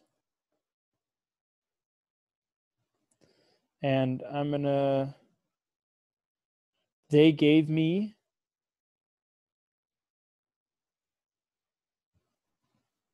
this in moles, so I'm just gonna stop at moles.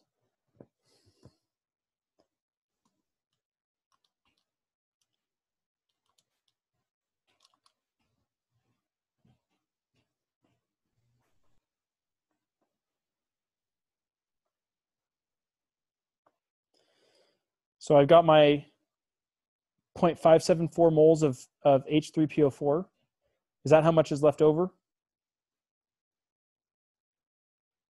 You're cutting in and out again.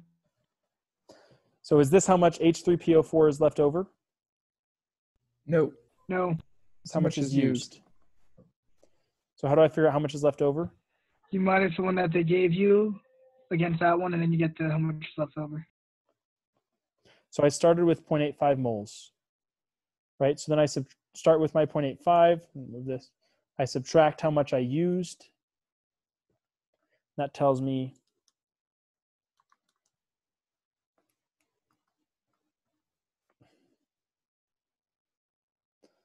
how much I have left.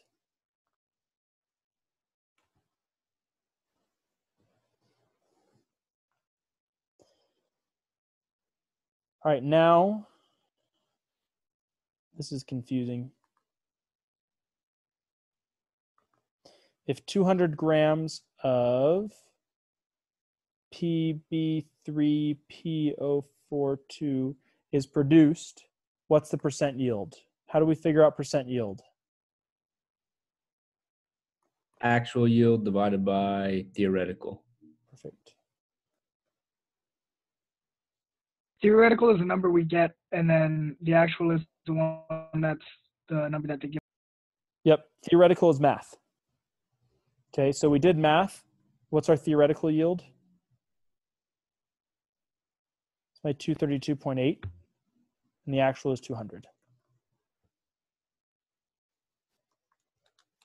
Will they only ever give us the actual yield? I mean, unless you have the theoretical and you have the percent. Well, how do I say this? They either have to give you the actual or they have to give you the other two things, the theoretical and the percent. Does that make sense? Like there's no way to calculate the actual. Yeah, got it. Thank you. Yeah, yeah. So I get 85. Why doesn't it, Go ahead. sorry, why doesn't it, like, why isn't it perfect? Why doesn't it, what is the error? So there's a lot of things that can happen. You could have dirty glassware, or you could just, maybe some of it evaporates, or just stuff like that. Or you'll learn if you take Chem 106, reactions don't actually go to completion. They have some equilibrium where they stop. part of the way through the reaction. And so, so you don't always get 100%. Does that make sense?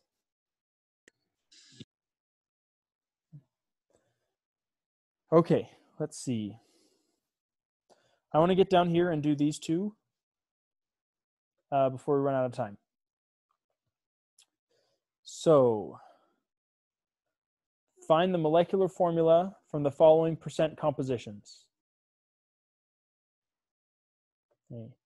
So if they give you percent compositions, a molecular formula is mole ratios, right? H2O means 2 moles of hydrogen for 1 mole of oxygen. So we've got to get these percents and get them into mole ratios. Okay, do you guys remember how to do that? You assume 100 We grams. assume 100 right? grams and just Yeah. Perfect. Assume 100 grams, convert mass to moles. And then to get nice numbers, we divide by the smallest. And then we multiply to get whole numbers.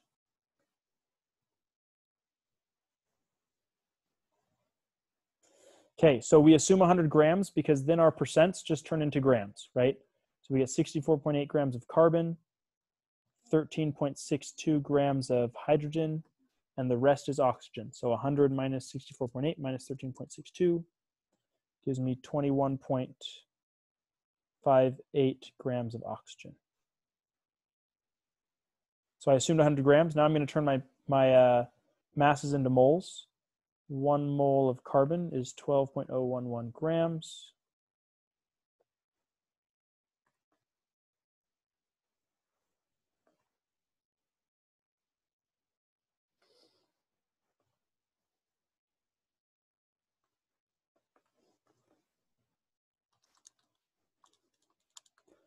This gives me 5.395 grams of carbon, or moles of carbon.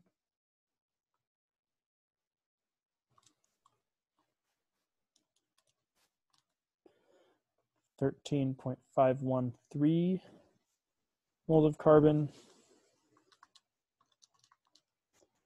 and 1.3488 moles of oxygen.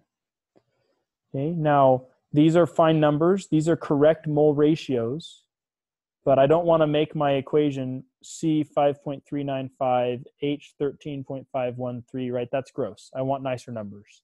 So to get nicer numbers, I divide by the smallest thing I've got.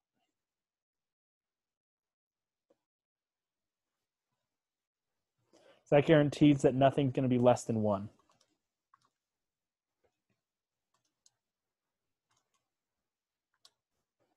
So I get 0.018. So I get 3.9999. Okay, so this is pretty much 4. It's pretty much 10. This is 1. And so my formula is C4H10O.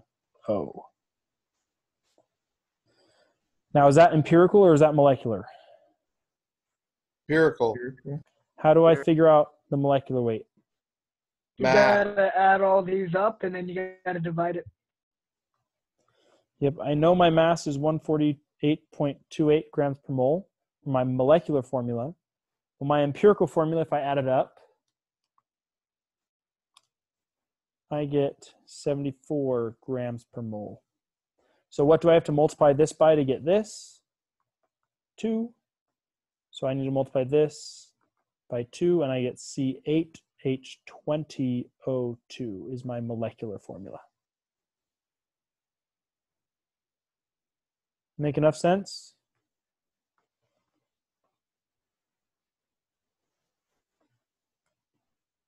Does that make sense? Yeah. Cool. Yes. Yep. Thanks, Catherine. Okay, guys, last one.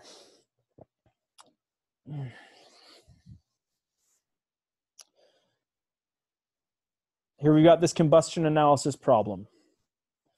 Okay, what combustion analysis is doing is it's taking an unknown hydrocarbon So I don't know what those subscripts are. I burn it to get CO2 and water. And then I use my amounts of CO2 and water to learn what my empirical formula was. So when we wanted to make our empirical formula, we needed to find grams of carbon, grams of hydrogen, and grams of oxygen, and then we could do it. Well, that's what we're trying to figure out here. So we're going to take our 3.14 grams of CO2, and we're going to convert it into grams of carbon, because all of this carbon came from there. So then I'll know how much carbon I started with. And when you're doing these problems, it's important to carry out your decimals, because otherwise the error compounds if you round too much. So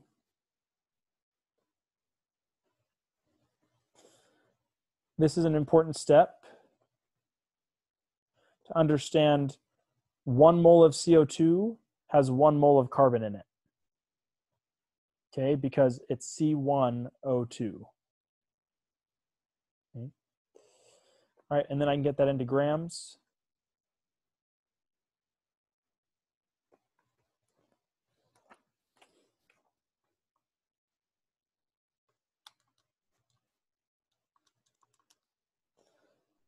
And I get 0.85697 grams of carbon.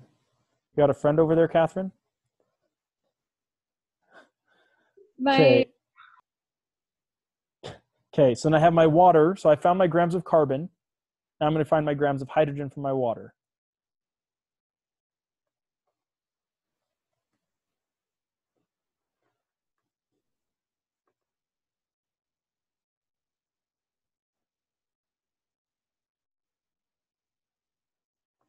In this case, 1 mole of water has 2 moles of hydrogen in it because it's H2O.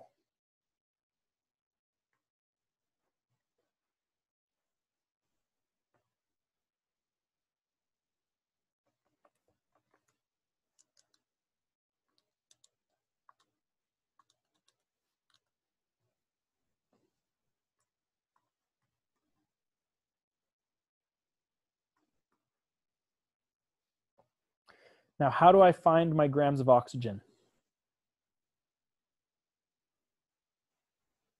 Carbon and the hydrogen masses and subtract that from the initial. I can't use these because I added oxygen. So those won't tell me how much oxygen was here. Okay, but I do know I started with 1 gram, and I'd have my grams of carbon and grams of hydrogen. Well, what happens when I do 1 minus my amounts of each of these? There's 0 oxygen. Yep. You get pretty much 0 grams. So there's no oxygen in this thing. So it's just C and H. And that's fine. So now, just like up here, I took my mass to moles divided by the smallest. That's what I'm going to do now. So I've got my mass of carbon and hydrogen. Let's turn them into moles. Jeremy, can we assume that there's no oxygen because it just says hydrocarbon, or do hydrocarbons sometimes have oxygen? So I wouldn't assume. I think hydrocarbons means there's no oxygen in it. But I wouldn't. I mean, you can do the math and you can check, right? I thought that the hydro meant that it was like hydroxide and it had. Oh no, never mind. I'm going. You're good, David.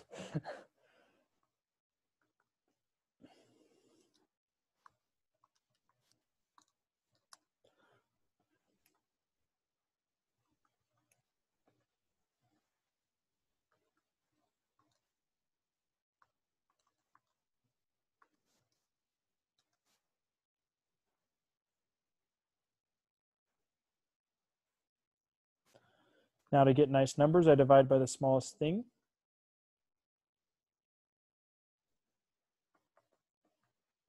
Sorry, this one gets me 1.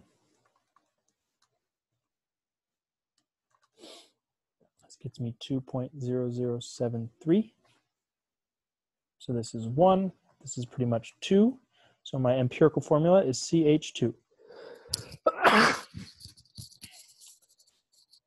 Okay, so that's my empirical. How do I get from there in my molecular? You I have did to it before. multiply by a whole number, right? Yep, got to multiply by a whole number. Well, this empirical formula has a mass of 14 grams per mole, and my hydrocarbon has a mass of 42 grams per mole. So what do I need to multiply by? 3. Right. 3. Is that 3? C3H6. Samuel, your background is the reason that I'm losing internet connection. He's playing the John Cena horse. All right. I'm just imagining that you're all laughing. I just can't hear you because you're muted. All right, so that's how I get my molecular formula. So the really nice thing about these types of problems, people, is I don't know why I just called you people. That was weird. The really nice thing about all these problems is that there isn't a lot of variation, right? They give you an amount of CO2, they give you an amount of water, and you go through the exact same process every time. Questions about this?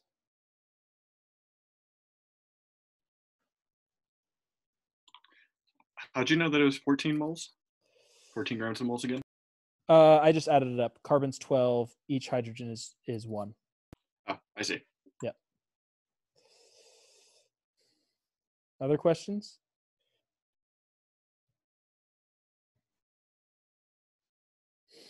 Okay. Well, that's all I've got. I'm happy to go back and do the one problem we skipped if people want to. If you guys don't have other plans, we can just do it. Let's do it. Do it. Okay. How many liters of NH3 at this temperature and pressure are required to heat 32 grams of oxygen according to this, react 32 grams of oxygen according to this equation? Okay, what's the giveaway that I need to use the equation? Well, they give me information of oxygen, and they ask for information about NH3. So that means I've got to switch somehow, and I'm going to switch using the equation, which means I need to get this into moles. Now, at the end of the day, I'm going to need liters of NH3. But if they want liters, or they give me pressure, they give me temperature, they want liters. So if I can find moles, I can use the ideal gas law. Okay, well, what does this equation give me? It gives me moles. Okay, so I'm going to take my 32 grams of oxygen, and I'm going to get it into moles so I can use the equation. Equation tells me 5 moles of O2 requires 4 moles of NH3. I don't know why I made the line so long. That tells me I'm going to need 0.8 moles of NH3 to react all of my 32 grams of oxygen. Okay, but they don't ask for moles of NH3, they ask for liters of NH3. But now I have moles, I have temperature, and I have pressure, so I can use the ideal gas law to get volume.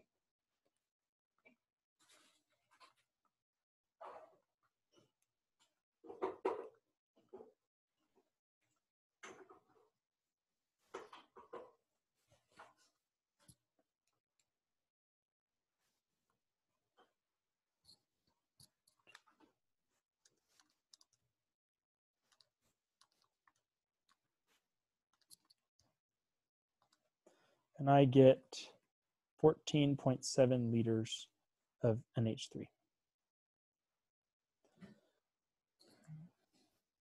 But again, the key here is if I want to switch worlds, I've got to get to moles, and then I can use the equation. And there's different ways to get to moles, right? I can use the ideal gas law. I can use the molar mass. There's different ways, but I've got to get to moles.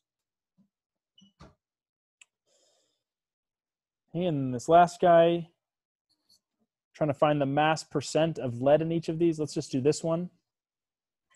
The mass percent will be the mass of lead over the total mass. So here I've got 2 leads. So the mass of lead is 2 times the molar mass of lead. And the total mass is going to be 2 leads plus 2 chlorines plus a carbon plus 3 oxygens. And that gives me 76% lead.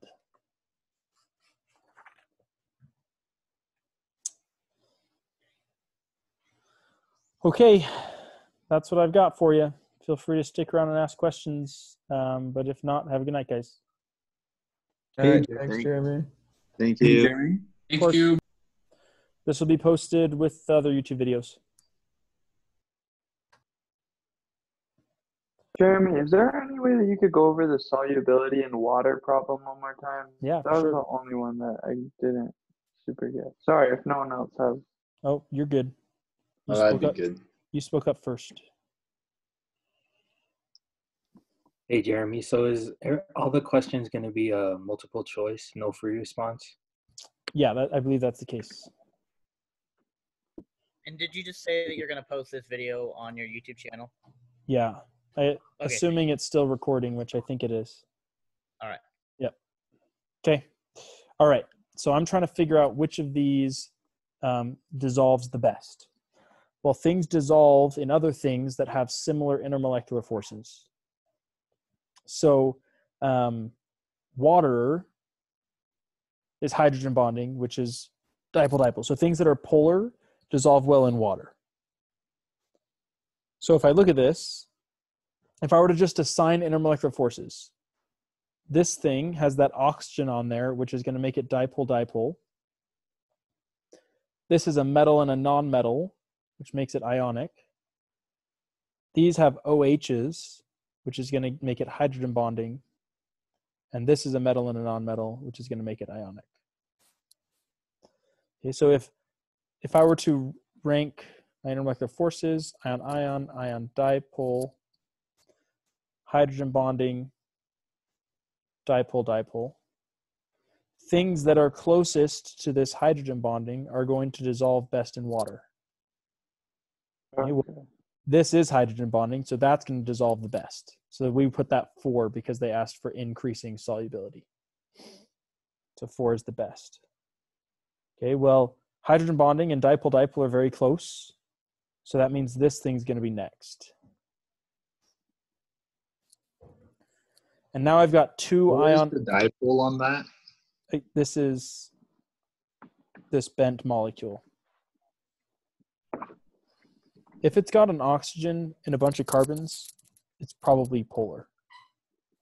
Okay. Because the geometry around oxygens, because they have 2 lone pairs on them, is always bent. So it's never balanced out.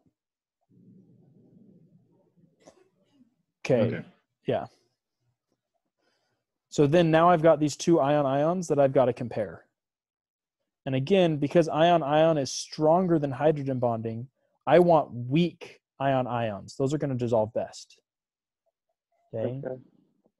Now, ion-ion strength is based off of charge. Higher charges make it stronger, and then smaller size makes it stronger. So I want the opposite of this. I want the weaker one.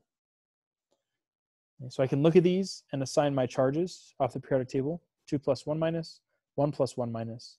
This tells me this is a stronger ion-ion, which means this will be more soluble. It's being held together loose, not as tight. Okay, that makes sense. I just didn't get that it was like, I was just ranking them in terms of like increasing molecular force, but it's not. It's not. What's closest to water. Exactly. Exactly. I get it. So if we said list the things that are most soluble in like pentane, well, this is non-polar. This has London dispersion. So I would want other things that are non-polar. Those would be soluble in pentane. Okay. Okay, I get it. Thank you. Yep. I was just gonna ask, for this problem, if there was a London dispersion, where would it fall in the like order? So probably last, but they're not going to ask you that. Okay, thanks. They could ask you to compare like hydrogen bonding or dipole-dipole to London dispersion, but they wouldn't ask you to like ionic and London dispersion. Does that make sense? Yeah. Yeah. Okay. Could you send out the answers to this to this problem set that you just? Yeah, I can just save it as a PDF. What I'll do is I'll save it as a PDF and then I'll put it in the description of the video. Okay. That way perfect. everybody can get it. Okay, thank you. Uh-huh. Anything else? Thanks, Jeremy. Yeah. Oh, a quick question about hydrogen bonding. It's like a sandwich almost. Yep. Where you have a fun, like fluorine, oxygen, nitrogen, hydrogen, another fun, hydrogen, fun, hydrogen. Yep. It's a hydrogen sandwich. And so I keep coming back to the CH3, OCH3. I just really not doing good things with my brain. But that one can't meet the sandwich requirement, right? Not on its own. But if it had a water with it, it could. Wait, so what do you mean if it had a water with it? Like we? Yeah. So if I have this, so I'll just draw it as CH3. CH3. Does that make sense if I draw it that way? Yeah. Okay. So if I had a water, okay, this is polar. It's got a negative on it. And let me show why it's polar. So it's a bent molecule. That makes sense, right? Right. Well, this CH bond is polar, and this CH bond is polar. And because it's bent, those don't balance each other out. And so this has a slight negative on top, and each of these has a slight positive down here. Okay, so that's why this on its own, by itself, is dipole-dipole. Because if I had two of these, this is polar, another one would be polar, so dipole-dipole. Okay, but now if I were to mix it with water, well, this is negative, this is positive. And now I have my OH in molecule 1 and my O in molecule 2, which is what I need for a hydrogen bond. So by itself, it won't have any hydrogen bonding. Yeah, that's why we said this is dipole-dipole. But it dissolves really well in water because when it mixes with water, it can make hydrogen bonds, which is what water wants. Okay.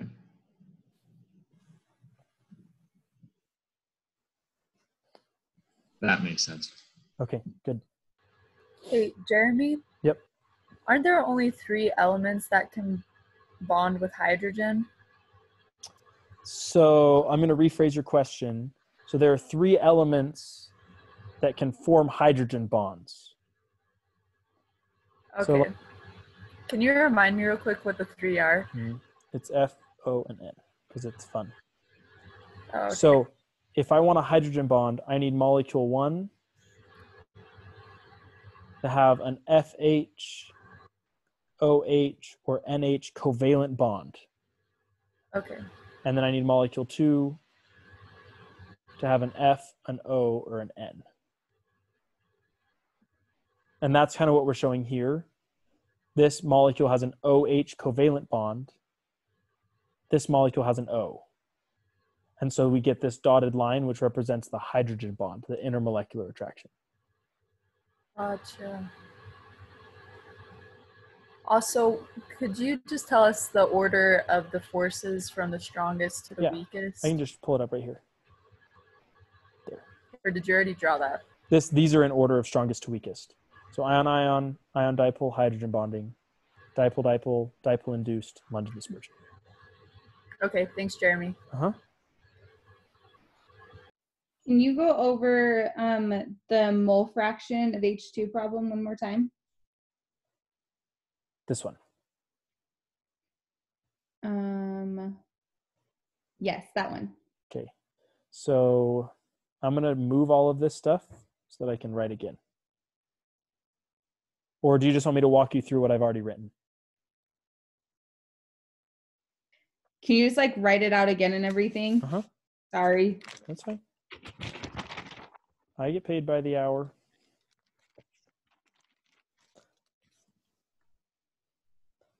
Didn't mean to draw that line.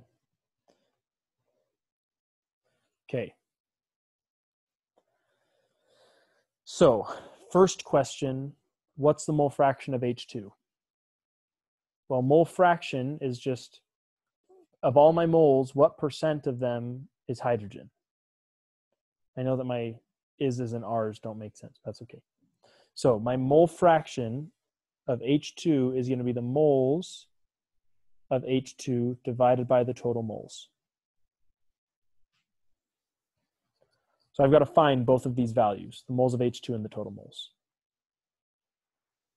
Well, I have the grams of each thing, so I just got to change the grams to moles, and that's just a molar mass issue. So my 7 grams of nitrogen, 1 mole of nitrogen is 14 grams. Nope, 28 grams, which is going to be 0.25 moles of nitrogen. My 2 grams of hydrogen, 1 mole of hydrogen is 2 grams. So that gives me 1 mole of hydrogen and 16 grams of CH4.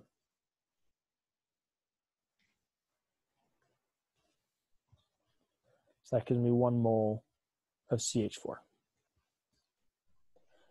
So I have my moles of hydrogen, and my total moles is all of these added up, so 2.25.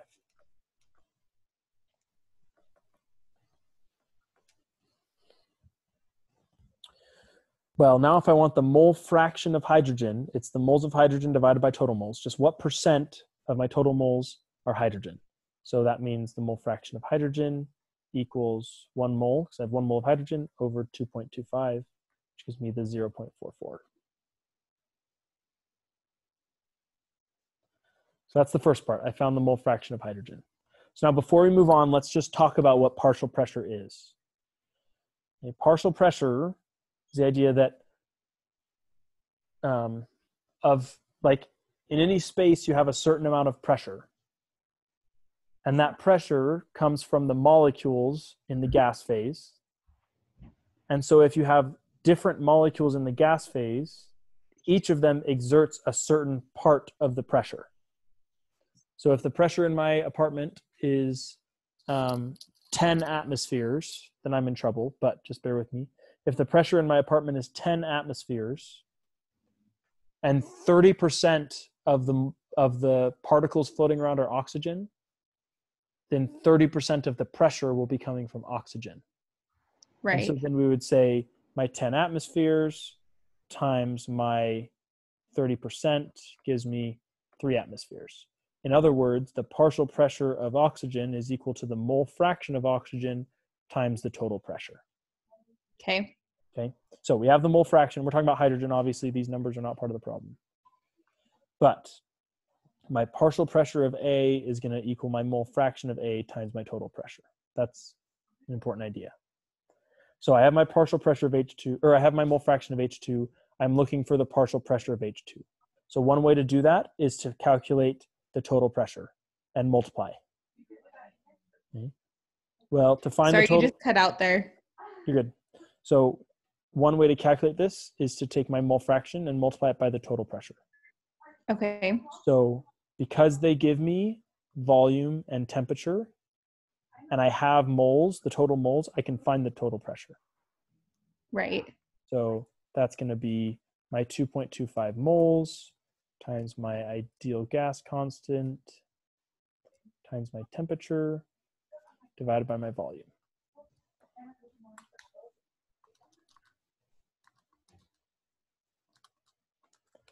Which is 10.82 atmospheres. That's my total pressure. So then I would say, well, then my pressure of H2 equals my mole fraction of H2 times my total pressure, which is 0.444 times 10.82 atmospheres. which gives me the pressure of H2 is 4.8 atmospheres. So that's one way you can solve it, using this idea of partial pressure. Okay. The other way is to say, well, I know that if I put in my total moles, I get my total pressure, but if I put in my moles of H2, I just get my pressure of H2, which is my partial pressure. So instead of putting 2.25 here, I'm just going to put my 1 mole. Mm-hmm.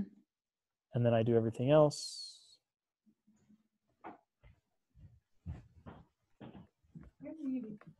And that gives me 0.26, gives me 4.8 atmospheres. Okay. Okay, that makes sense. Yeah, I explained that a lot better the second time. Thank you. Thank you. That's normal. Yeah, that helps a lot. Okay, good.